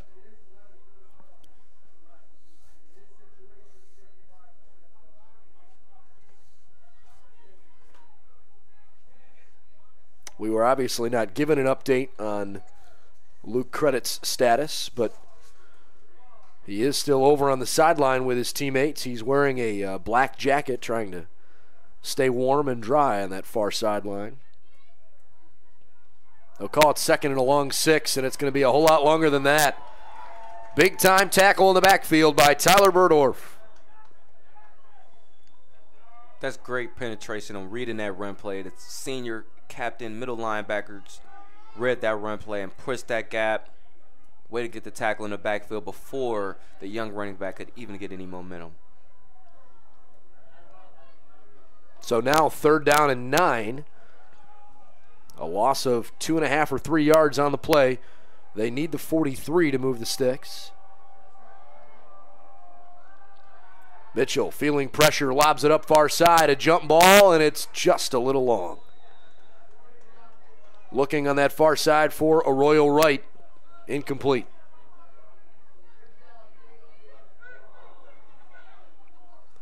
So it looks like the Quakers are going to go 3 and out. Yeah, 3 and out for the Quakers, and great defensive possession for the Yellow Jackets. Good coverage there on the boundary side by Nate Fairster. Mitchell tries to go to his favorite target on the day, Wright, who has 5 catches for 111 yards and a touchdown, but an incomplete pass, bringing up a punt here for the Quakers. Cole Volt's back in to punt it away. He's been a busy cat today, and he boots a really, really good punt all the way down the field. Are you kidding me? Unbelievable punt for Wilmington, and Wow. Voltz is riled up. Wow. The line of scrimmage was his own 34, and it's going to be right around the 2-yard line. You can't do it any better than that. No, and I think it definitely surprised the BW returners, as it seemed like they scooted up on the return. He definitely made them pay for that, punts that ball right over their head, and takes a Quaker bounce, as you mentioned, setting the Baldwin Wallace offense up on the 2-yard line. Wow, what a play. That almost makes you feel good if you're Wilmington about how that eventually turned out. Obviously, you don't want to ever have to punt the ball away, but a flip of field position like that, I'll see if their defense can pick them up. This is a middle of the pack handoff. Looked like Adam Blake took the carry. He picked up maybe a yard. 2nd and 9. Nope, that was actually Austin Smith. Smith wears 31, Blake wears 32, but today it's Smith with that pink sleeve on. It is Breast Cancer Awareness Month here in the month of October, so a lot of these players for both schools wearing something that has pink on it.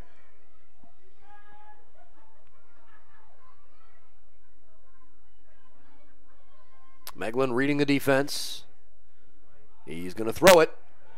And a nice read. He's got a completion and a first down. Brian Cook, far side on the quick slant. It's a 10-yard pickup. And that's great awareness of the sticks there by Brian Cook, catching that ball and knowing he's right on that first down marker, leaning outside and stretching that ball forward, picking up the first down. That's great field awareness there by Brian Cook.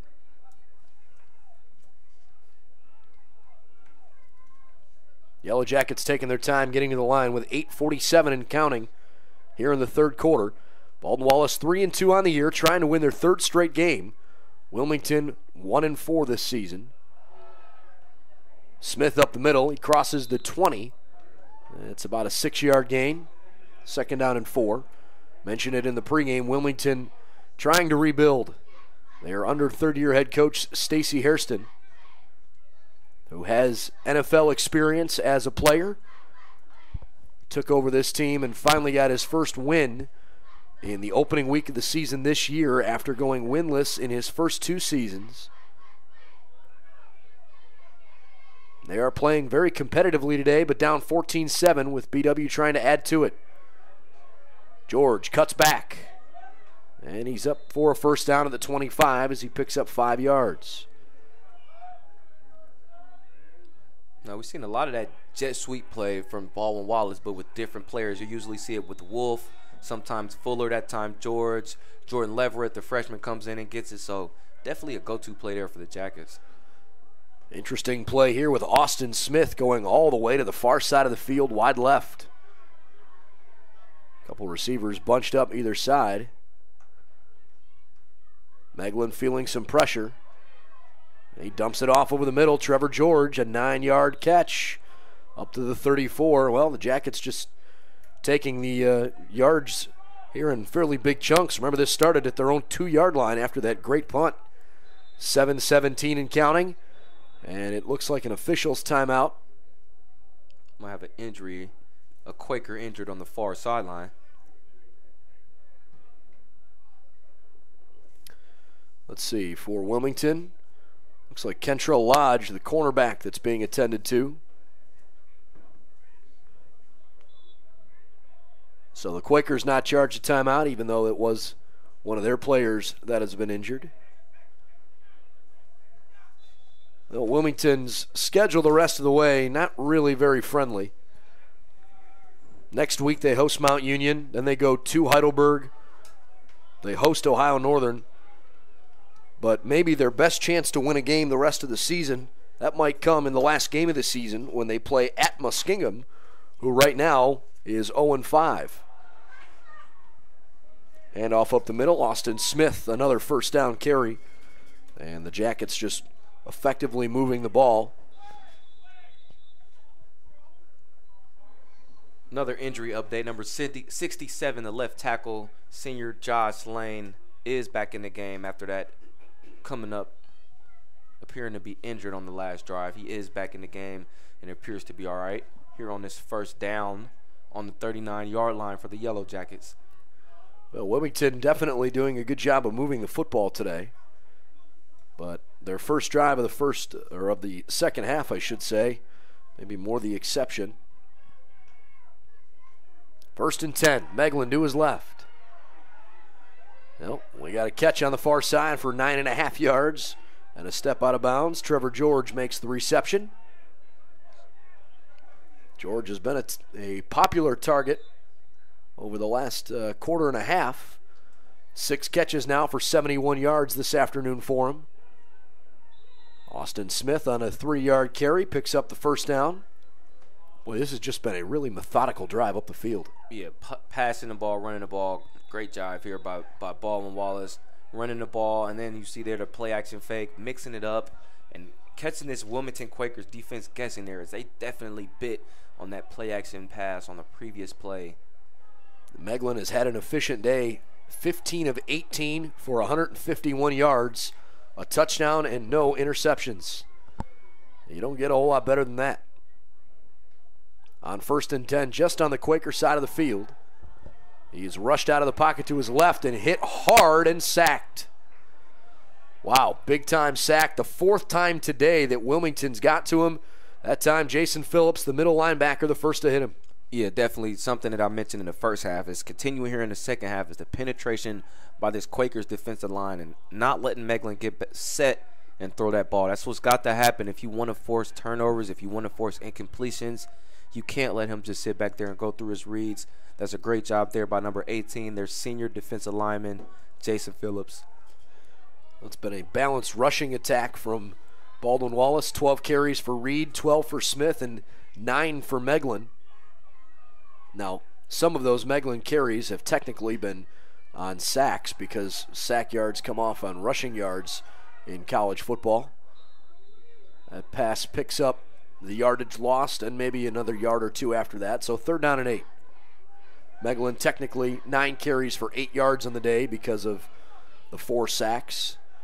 12 for 62 yards, 12 for 49 yards for Reed and Smith respectively for Baldwin Wallace. Trying to win their 3rd straight game.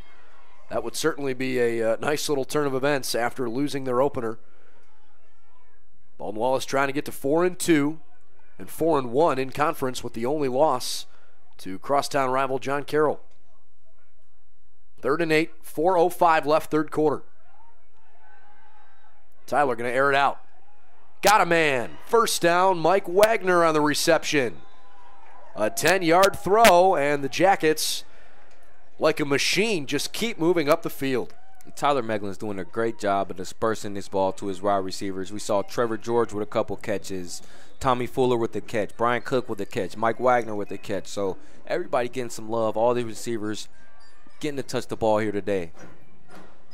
This will be the 12th play of this drive, which started back at their own 2-yard line almost 6 minutes ago. On 1st and 10. Megler deep. Wagner is open. He keeps his feet. He dropped the football, I think, after he hit the turf. He's down just inside the 1. 36-yard play. And the Jackets are going hurry up here right on the goal line. Meglin wants it. Fumble. The ball is loose and Wilmington falls on it. Oh my goodness.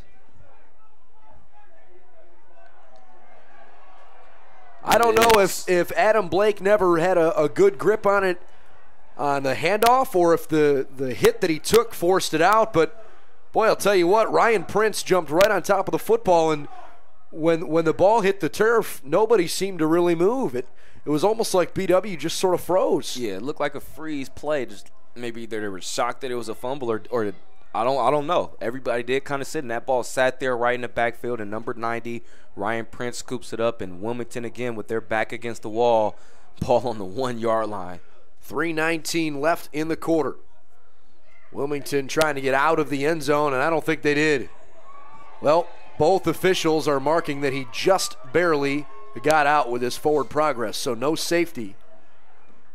BW leading 14-7. A safety would obviously give them a 9-point edge, and it would be a 2-score lead. So Wilmington desperately trying to get out of their own end zone here.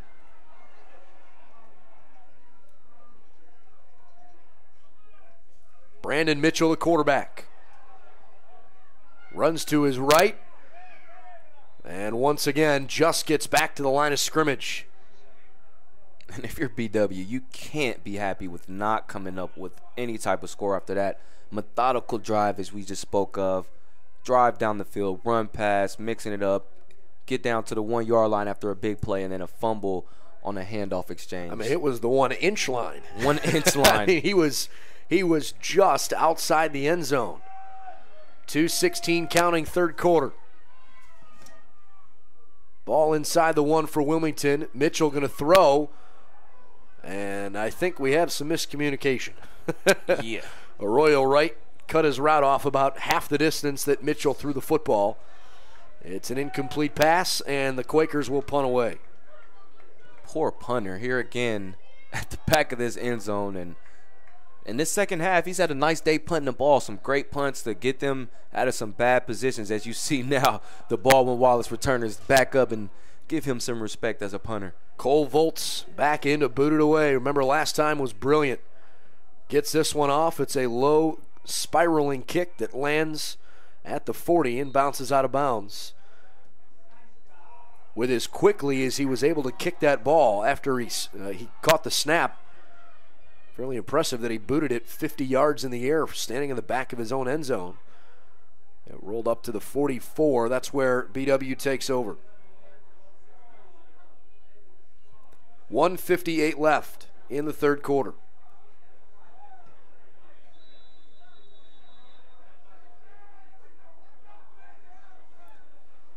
So a 3-and-out each of the first 2 possessions here for the Wilmington Quakers this half.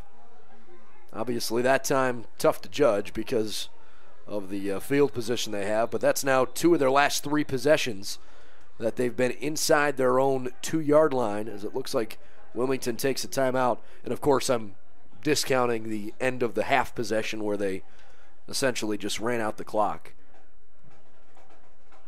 It's been a pretty competitive game and in some instances a bizarre game. Yeah, a lot of back and forth here at the beginning of the game.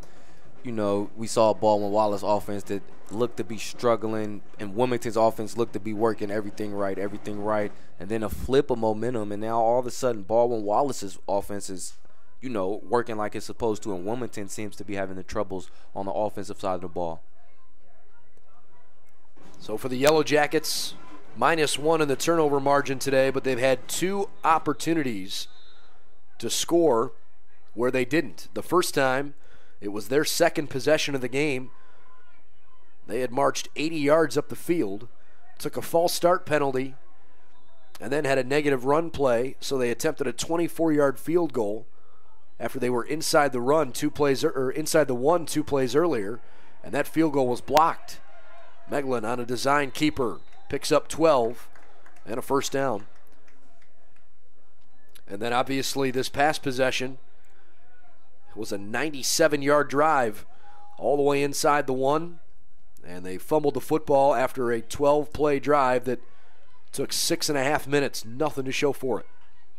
Obviously, can't let that happen again, even though they are leading 14-7 with just 1:30 left here in the third quarter.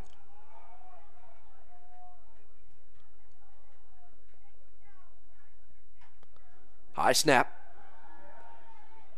Tyler checks to his intermediate target, and that should be a penalty. That looked like Cody Reigelsberger. I mean, he hit him with his helmet, and he targeted him. Yeah, definitely looked like targeting to me. Tommy Fuller tried to reach back and amazing one-hand catch that he attempted. He paid for it, though. Definitely took a hit there. and knocked his mouth guard right out of his teeth. Well, I think the Quakers probably got away with one there. So 2nd down and 10 from the Wilmington 32. Jason Phillips tries to get the defensive group all lined up the right way. This is a quarterback keeper. Meglin sidesteps a couple tackles. He breaks a 3rd one, and he's into the end zone. Touchdown, Baldwin Wallace, a 32-yard run from Tyler Meglin. And that time he really had all the linebackers stunned. As you mentioned, Jason Phillips trying to get his defense together was full right with that run fake. All those linebackers shifted to the left side of the field. Big hole for Tyler Meglin there. He breaks 2 tackles, and Tyler Meglin making a play again there for the Yellow Jackets, putting them up 20-7, awaiting this extra point. Meglin with his 2nd longest carry of the season. 32 yards for the score. 20-7. And with the extra point sneaking inside that left upright, make it 21-7. So Baldwin Wallace with 3 possessions here in the second half, 2 touchdowns, and then another long drive. Whatever they did at halftime to figure it out, they have made a world of difference here in the second half offensively. We do have an injured Quaker down on the field. That is number 99, Taquan Scott. Not a guy that they want down for this defense. He's had a great game for the Quakers today. Well, hopefully his injury is not as severe as it might look right now. He is clearly in some agony. And now that I look at it, and you mentioned there's a 1:07 left on the clock, it seems like Baldwin Wallace has had the ball this whole second half. Well, they basically have. Wilmington's run 6 plays here in the second half. They've had 2 3-and-outs. I mean, it's been all BW the whole second half with those 3 drives.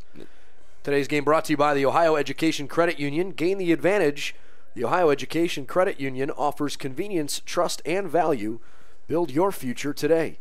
Also brought to you by Medical Mutual of Ohio, the official healthcare provider for Baldwin Wallace University, and by the Cleveland Clinic Sports Health Division.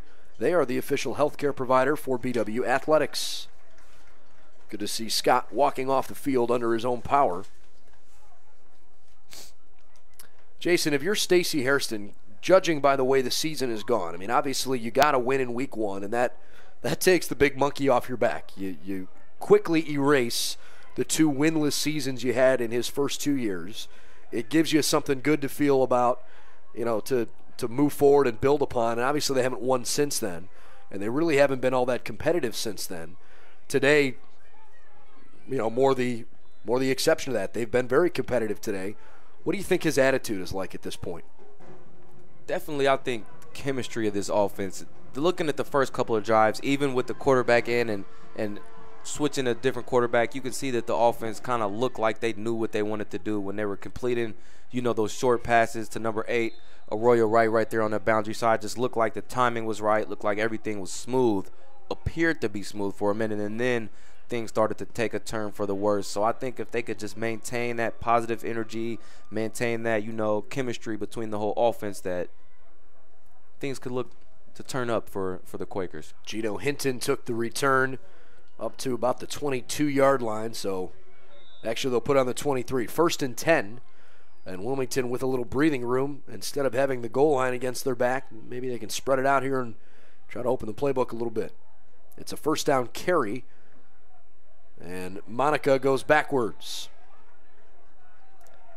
That was sort of a bizarre play call in my opinion. I'm not sure why they tried to do that, but nonetheless, 2nd down and long. Yeah, kind of an awkward counter play to where Mitchell was handing the ball off and then became the lead blocker on that play. Just, as you mentioned, very awkward. A tackle in the backfield by number 42, Shark Bonaparte. 2nd and 14. Mitchell throws far side, incomplete. And I think maybe he locked onto his target in his head before he threw the ball. I think he had a couple guys open near side. Oh, yeah, number 81, Justin Lee, out of that slot position, streaking down the hash marks there. Could have definitely picked up a big game for the Quakers. But as you mentioned, looked like he had a lock on that outside, trying to find his favorite target, Arroyo right there, matched up against Howard Dover. 24 seconds left in the third quarter. 3rd down and 14 from the 19. Mitchell drilled as he throws, and it's incomplete. And now a late flag thrown in. Some grumbling from the home sideline, fans, players, and coaches alike. Yeah, that ball definitely looked uncatchable. I'm not sure how what they'll call here. I wonder if maybe there was sideline interference in the far side. I'm truthfully not sure. I mean, the pass was nowhere near the receiver, so you can't call pass interference. Maybe there was a defensive holding play. I don't know. Here it is.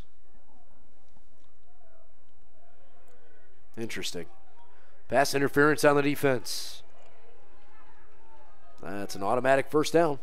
That ball looked far from catchable from up here in the booth, but on the field. Head coach John Snell gets an explanation from the line judge. John Snell, not necessarily a guy that's animated, so hard to judge whether or not he was pleased with the explanation or not. Just hard to tell without knowing what he said, but he has his troop back out there defensively trying to figure it out. 1st and 10 from the 33. It was a spot foul and a pickup of 14 yards. Mitchell throwing, almost intercepted. Boy, Washington there had eyes probably as big as you can get. I mean, the whole sideline was jumping up and down thinking pick six. Washington along with this corner on that side, Nate Fairster, and even Sean Nitwitz, whole right side of the secondary there, all over that ball there, as you could tell who Mitchell wanted to go to, signaling here to the field side to his receiver.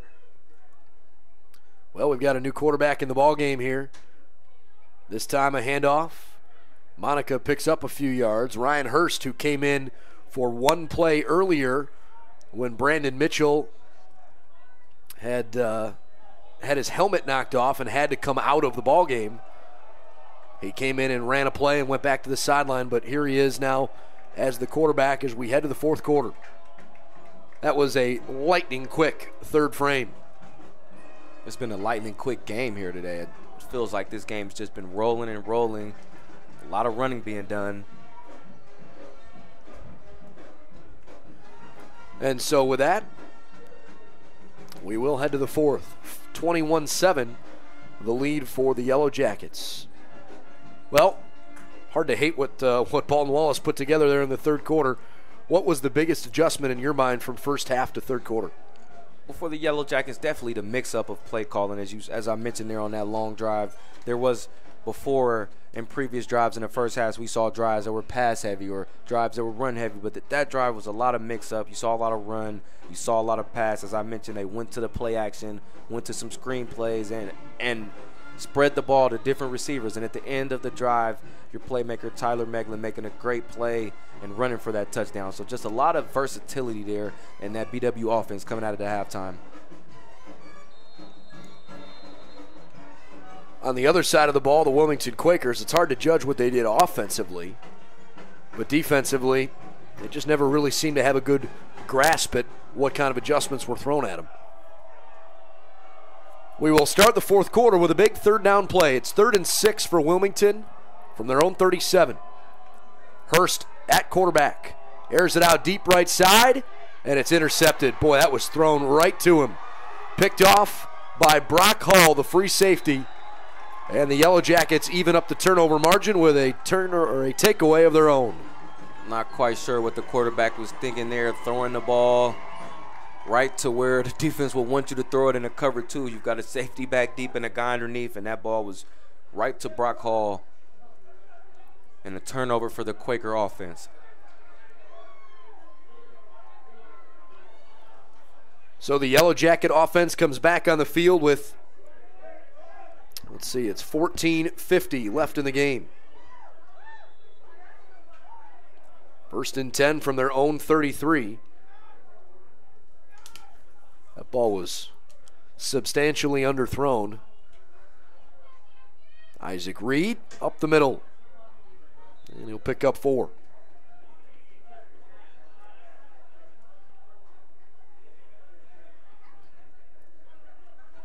Switching package here. The Yellow Jackets will go heavy. They bring in their fullback, number 41, Brett Zupanik, and in comes Austin Smith for Isaac Reed. Austin Smith is, however, at the Wildcat.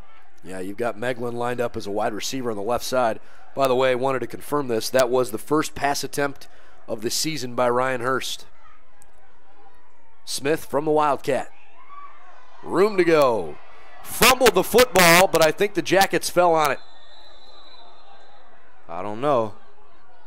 I thought right away that Baldwin Wallace was the first team to get there. And that's a bad place to be, let me tell you, the bottom of that dog pile. Everybody wants the football. And you can see the bodies down there moving around, people trying to grab the football. I think Baldwin Wallace does have it, though. It is Baldwin Wallace football.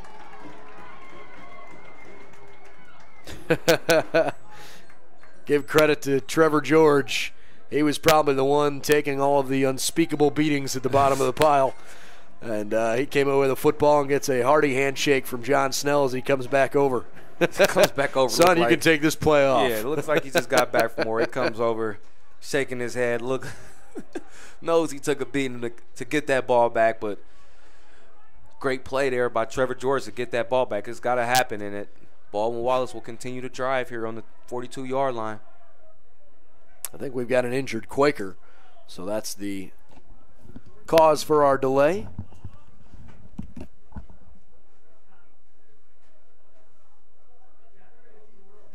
Hard to tell at the angle at which that player is on his knee exactly who it is. Let's see if I can figure that out for you.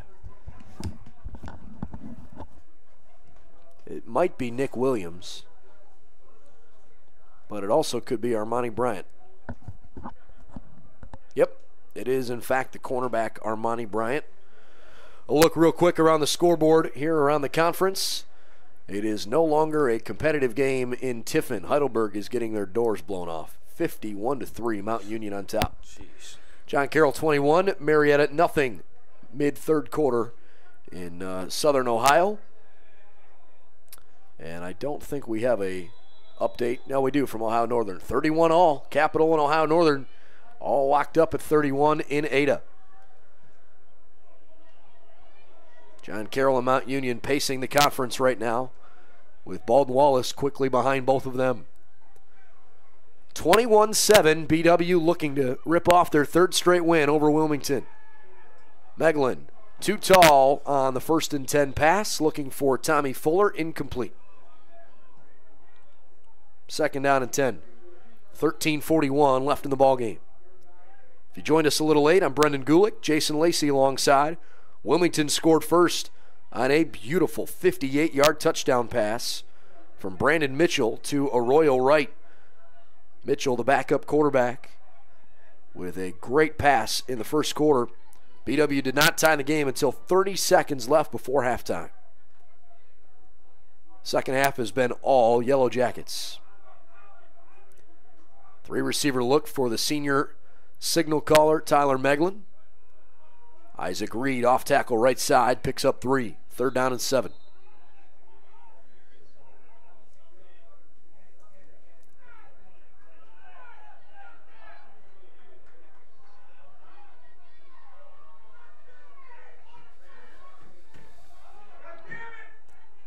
Adam Blake, the new running back, into the ballgame in place of Isaac Reed. Last time Blake was in the ballgame, he fumbled inside the 1-yard line, a play he would certainly like to forget. Maybe they'll call his number here and give him something to think about in a little bit more of a positive light. 3rd and 7 from the 40. This is Blake on the handoff. Well, he did a good job of keeping his feet after the initial contact. Picked up an extra couple yards. It's a gain of 4, but brings up 4th down. And Baldwin Wallace says, well, probably bring the punt unit out. Yep.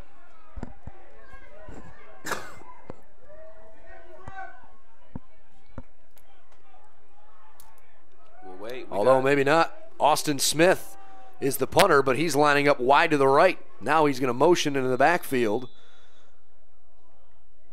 All right, well, that was sort of a goofy looking play, and maybe John Snell didn't like the way the defense was lined up. There's probably an option on that play to be able to punt the ball and move Smith into the backfield. But the way he was motioning across the line of scrimmage, it looked a whole lot more like he was going to run the football after they snapped it to Blake, who was the protection. I don't know. Well, yeah, they go to that jet motion sweep as we spoke of before, and that definitely looked like that right there, just a jet sweep where that ball gets pitched right to the middle. But I mean, that would be a handy formation. You got your punter split out wide, motion him to the backfield. He could catch the snap, punt the ball. You never know.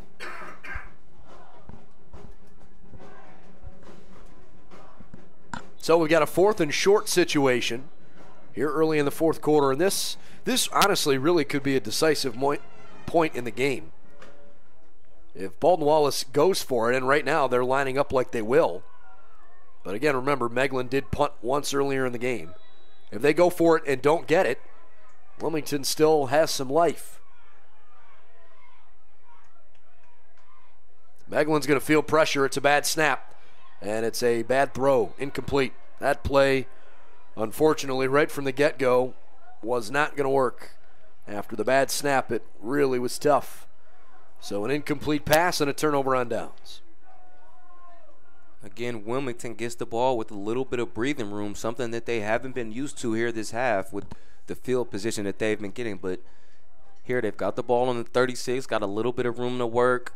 12 minutes on the clock, down by 2 touchdowns. So we'll see what happens here as they go with a different running back in the backfield, come out with number 37 freshman Aaron Peterson in the backfield. I think that's Kyle Davis at running back.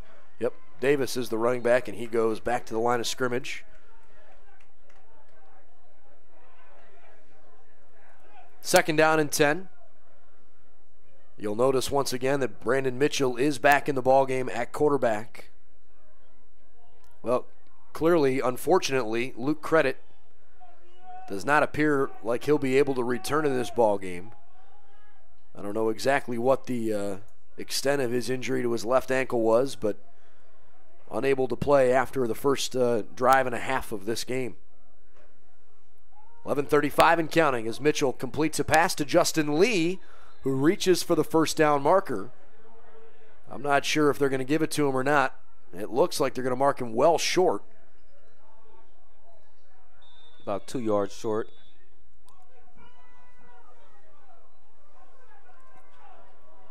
Almost, actually, 3 yards short. Yeah, definitely not a favorable spot for the Quakers there.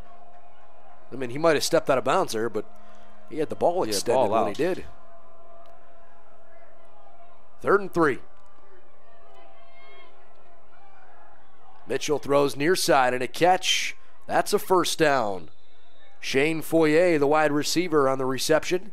He's been targeted a couple of times today, and the Wilmington Quakers move the chains. Impressive there by Mitchell, throwing the ball opposite hash and completing the pass. Great job to know the down and distance there by their receiver, and they pick up a first down. This has been a much better effort from Wilmington this week than we saw from them last week when they lost to John Carroll 62-14 in University Heights. But still on the wrong end here today as this ball is deflected and tipped up in the air and falls harmlessly to the turf. That didn't mean everybody wasn't holding their breath on the way up, though. Oh, yeah, everybody downfield had their eyes on that ball, offense and defense, as you just had kind of a jump ball there. Falls down dead onto the turf, bringing up this 2nd and 10 on the 49 for the Quakers.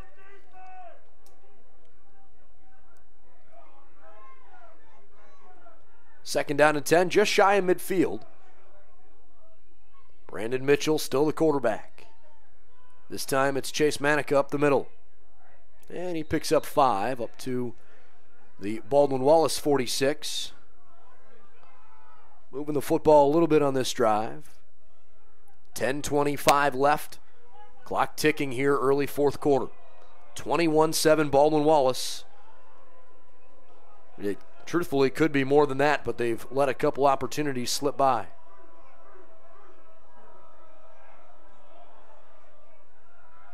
Mitchell wants to tuck and run. Almost had it stripped as he is hit and dropped. I guess we'll call it a sack. It looks like he lost 1 yard. Andy Schultz there to stop him.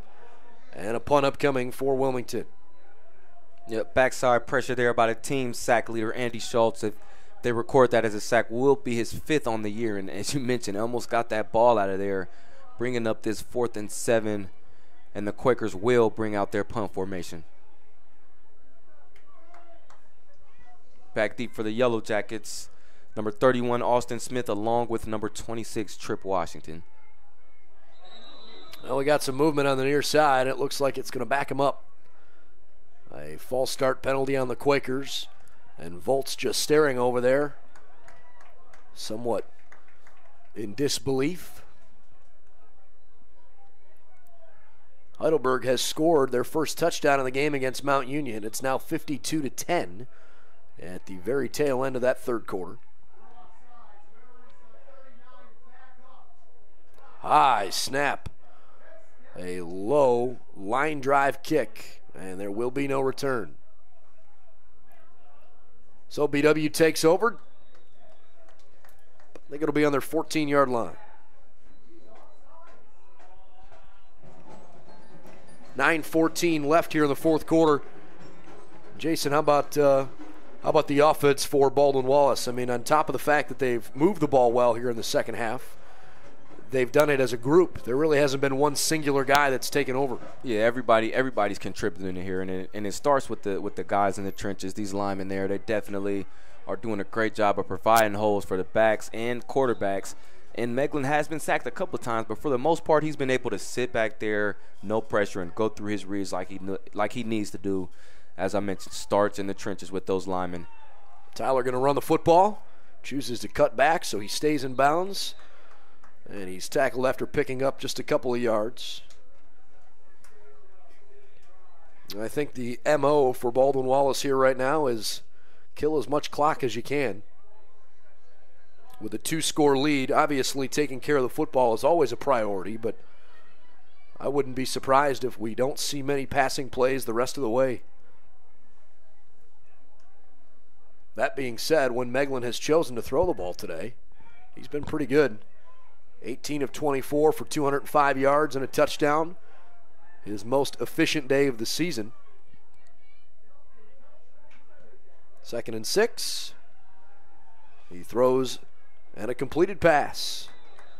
Really close to a first down. We'll see where they spot him. I think they'll move the chains. Yep, picks up just enough.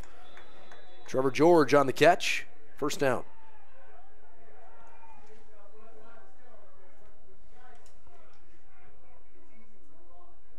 Yellow Jackets with 2 home games left in the regular season.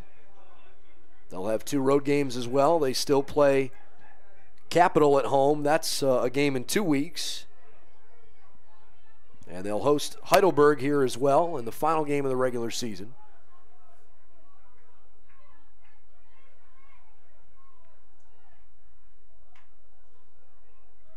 Meglin keeps it, and he pays for it. He picked up enough yards to get to him to the 30. That's a 5-yard gain, but he got upended hard. Oh, yeah, all the big fellows on the D-line got a piece of the Yellow Jacket quarterback on that play. I think the first to get to him may have been number 54. That's David Henry, I believe it was, and that brings up a 2nd and 4 for the Yellow Jackets. Not a particularly well-attended game on the Wilmington side. Their fan base, though, those that are here are bundled up in the cold, windy fall air on a Wildcat play. This is Austin Smith going backwards. I think he got back to the line of scrimmage, so no gain officially. 3rd and 5. Under 7 minutes left in the ball game. 21-7 Baldwin Wallace. Meglin 19 of 25 for 211 through the air. Tyler is 13 carries for 62 yards, including a 32-yard touchdown run. Favorite target today, Trevor George, 6 catches, 71 yards. Wagner, 2 catches for 46 yards. Brian Cook, 4 catches for 40 yards. And Tyler himself has 2 catches for 46 yards. One ball was thrown by Trevor George, the other by Robbie Plagans. They'll call it 3rd and 4 officially. Jet sweep. George. And he drags him down to the turf. Minnick could not hold the block. That was a nice job by Nick Williams, who has been a double-digit tackle guy for the Quakers in all but one game this year. Yeah, Trevor George tried to stretch that run play, and that's just one you got to cut up and trust your blockers over trusting your speed trying to run that around the outside, because 9 times out of 10 that play is going to get contained.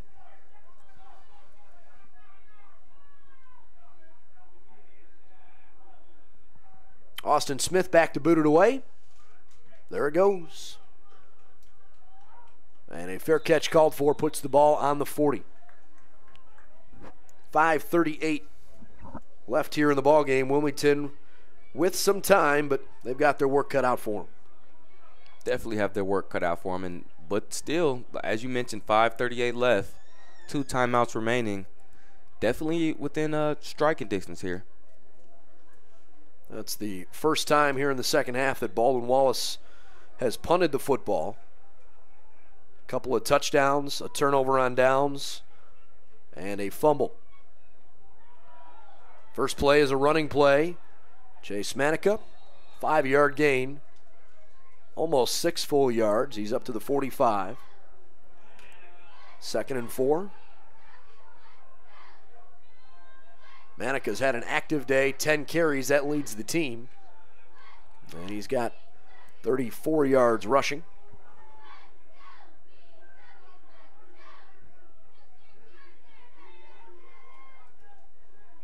.505 left in the ball game. Mitchell airs it out. He's got an open Justin Lee. In step, touchdown. What a throw there again by Mitchell. Under pressure, he took a blow on that play by number 8 Lawrence Wolf, but does find his receiver, number 81, streaking down the field. That's Justin Lee. Breaks the tackle and continues in for a touchdown. As I just spoke of, Wilmington definitely in striking distance, 13-21, awaiting this extra point. And with just under 5 minutes to go, we have a ball game here. I was just going to say, we've got a ball game here in Berea. That didn't take long to strike, but this is a critical extra point. And it's up and good. 21-14. That's the second pass of the day that Mitchell has thrown of more than 50 yards for a touchdown. There was just a breakdown in the secondary there. Mitchell's pass sailed perfectly. You mentioned that he got smoked as he threw the football.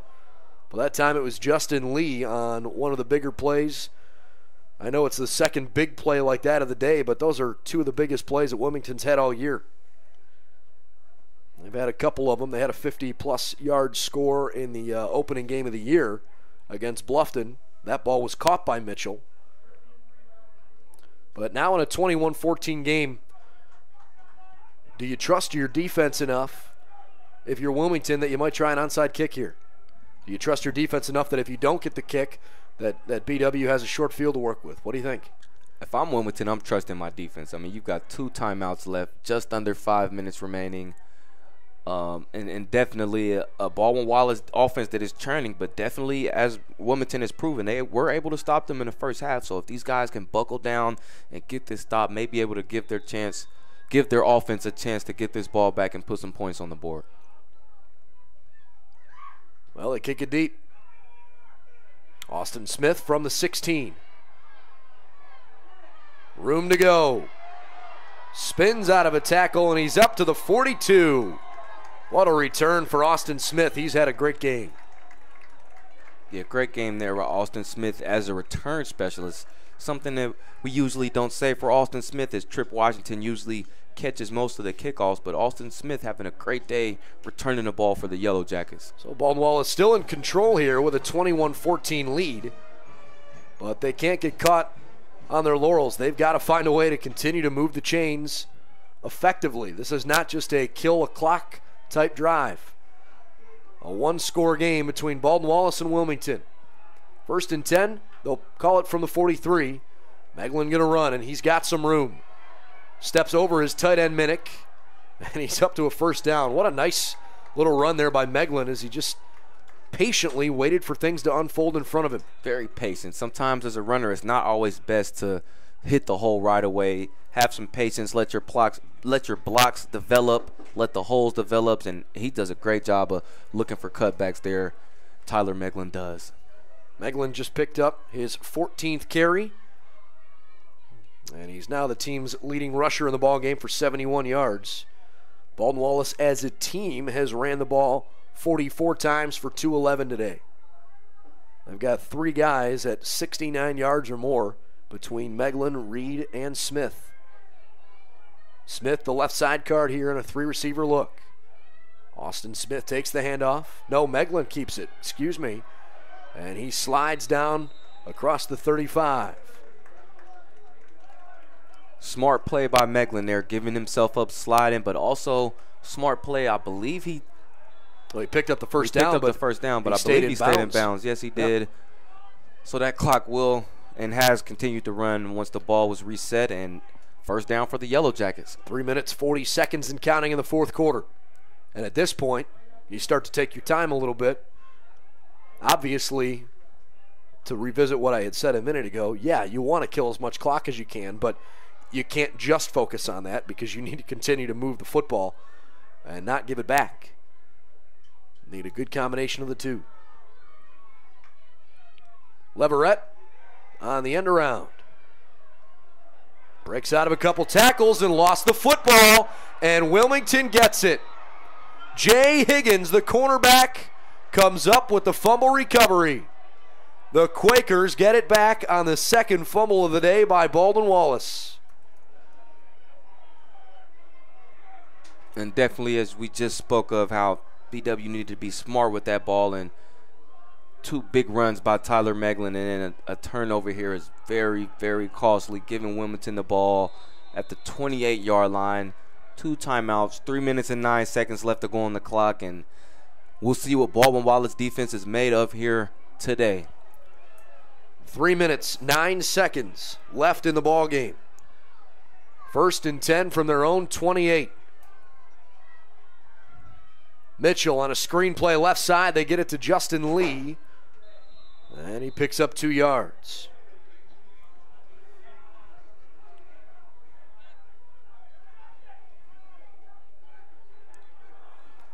Second down and 8. Still 2 timeouts remaining. BW will bring out their nickel formation, more of a pass rush on the defensive end, and an extra defensive back in Jake Carner. I should clarify, 2 timeouts remaining for each team. A short pickup brings up 3rd down and 6. 2-yard carry for Chase Manica. Big down here for the Quakers. Big down. Big down for both teams. This might be the biggest, most important play of the game. Wilmington just 3 of 12 on 3rd downs today. Mitchell throws it out. High and incomplete. 4th and 6. Looking for Wright. Obviously, Wilmington going to go for it here. They are 0 for 1 on 4th down tries this afternoon. That first one came on the first possession of the ball game back in the first quarter. They were just shy on a 4th down attempt. 2:11 left. Wilmington needs to extend this drive to keep their hopes alive, down by 7. Jackets swarm them on defense. A throw near side. Batted away. Nate Fairster with the deflection, and the Yellow Jacket defense comes up huge. That's a great pass break up there by Nate Fairster, just sitting on that route. And as I mentioned before, that's a tough throw for any quarterback to make. Opposite hash to opposite hash on a short distance. Quick hitch pattern he tried to hit, and give that defensive back time to look at that ball and go track it down. That's what Nate Fairster did. Great pass break up there, putting the Baldwin Wallace offense back on the field with 2 minutes and 6 seconds remaining. And with a 7-point lead here. That's only 5 yards behind where the fumble just occurred. So BW has a fresh set of downs and a Wildcat look. Adam Blake takes the snap and runs to the right with the football. He's inside the 30, down to the 29. I think Wilmington's going to call their first timeout. I should say their second timeout.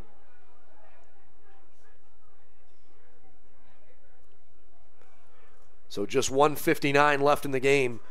essentially, if Baldwin Wallace picks up 1 first down, that will probably do it. But it sort of depends, too, on how this next play plays out and if and when Wilmington burns that timeout. Regardless, this has been a wire-to-wire game, Jason. I don't think we expected a 7-point affair with just 2 minutes left in the contest, and you got to give both these teams credit. You got to fight for all 60 minutes, and they've come out here and put together a good effort. Yeah, competitive day that came down to, possibly could have came down to that last 3rd and 4th down play by the Quakers, but back and forth football we saw with a couple big plays from each team to keep each other in the ball game. And right now we're looking at a 3rd and 5 on the 29 with just under 2 minutes remaining. BW on the road next weekend at Otterbein, trying to go in with a 3-game winning streak. Meglin with room. He's shy of the first down, and I imagine, yep, they sure will. Wilmington burns their final timeout. It will bring up 3rd down and about 2 after the 3-yard pickup. Quakers are now out of timeouts. Baldwin Wallace, if they can pick up a first down here with 1:51 left, they are probably going to be able to kneel out the clock or at least run it out. Big down here for BW, and on 3rd and 2, we see Adam Blake looks to check into the game. And he does. He'll check in for senior back Isaac Reed. I'm thinking they'll go straight power with their big back Adam Blake. Wilmington, we mentioned their schedule the rest of the way. Mount Union at home next week, at Heidelberg, at home against Ohio Northern, and at Muskingum. Baldwin Wallace's schedule may be a little bit more daunting. They go to Otterbein next week, then they come home for Capital, but they finish the year with 2 tough opponents. They go to Alliance to play Mount Union, and then they host the Heidelberg Student Princes. But if you'd have told the Yellow Jackets after week 1 when they lost at Bluffton that they would win 4 the next 5, I think they would tell you that they'd take it. Trying to close off a win here today. 1:51 left. There's a big 3rd and 2. Meglin going to run it. He needs the 23, and he's got it. First down, Baldwin Wallace. He got it by at least a full yard. Meglin probably paid for that a little bit. He got his bell rung, but he got the necessary yardage, and the clock continues to tick now with 1:40 left.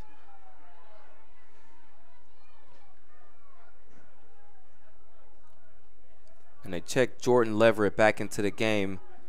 May just be for the victory formation. Just the victory formation at this point. Now they'll take him out and put Tommy Fuller in. But, yeah, this is all just for a kneel down. That was essentially all they needed to close it out. 1:15 and counting left. No timeouts for the Quakers.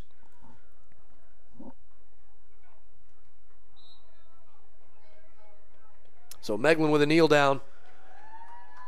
The crowd applauds the Yellow Jackets in what will be their 4th win of the season in 6 games. But at least from the 2 of us, a tip of the cap to the Quakers. They may have now lost 60 of their last 62 games, but this is a different group of Wilmington players than they've had most of the last decade.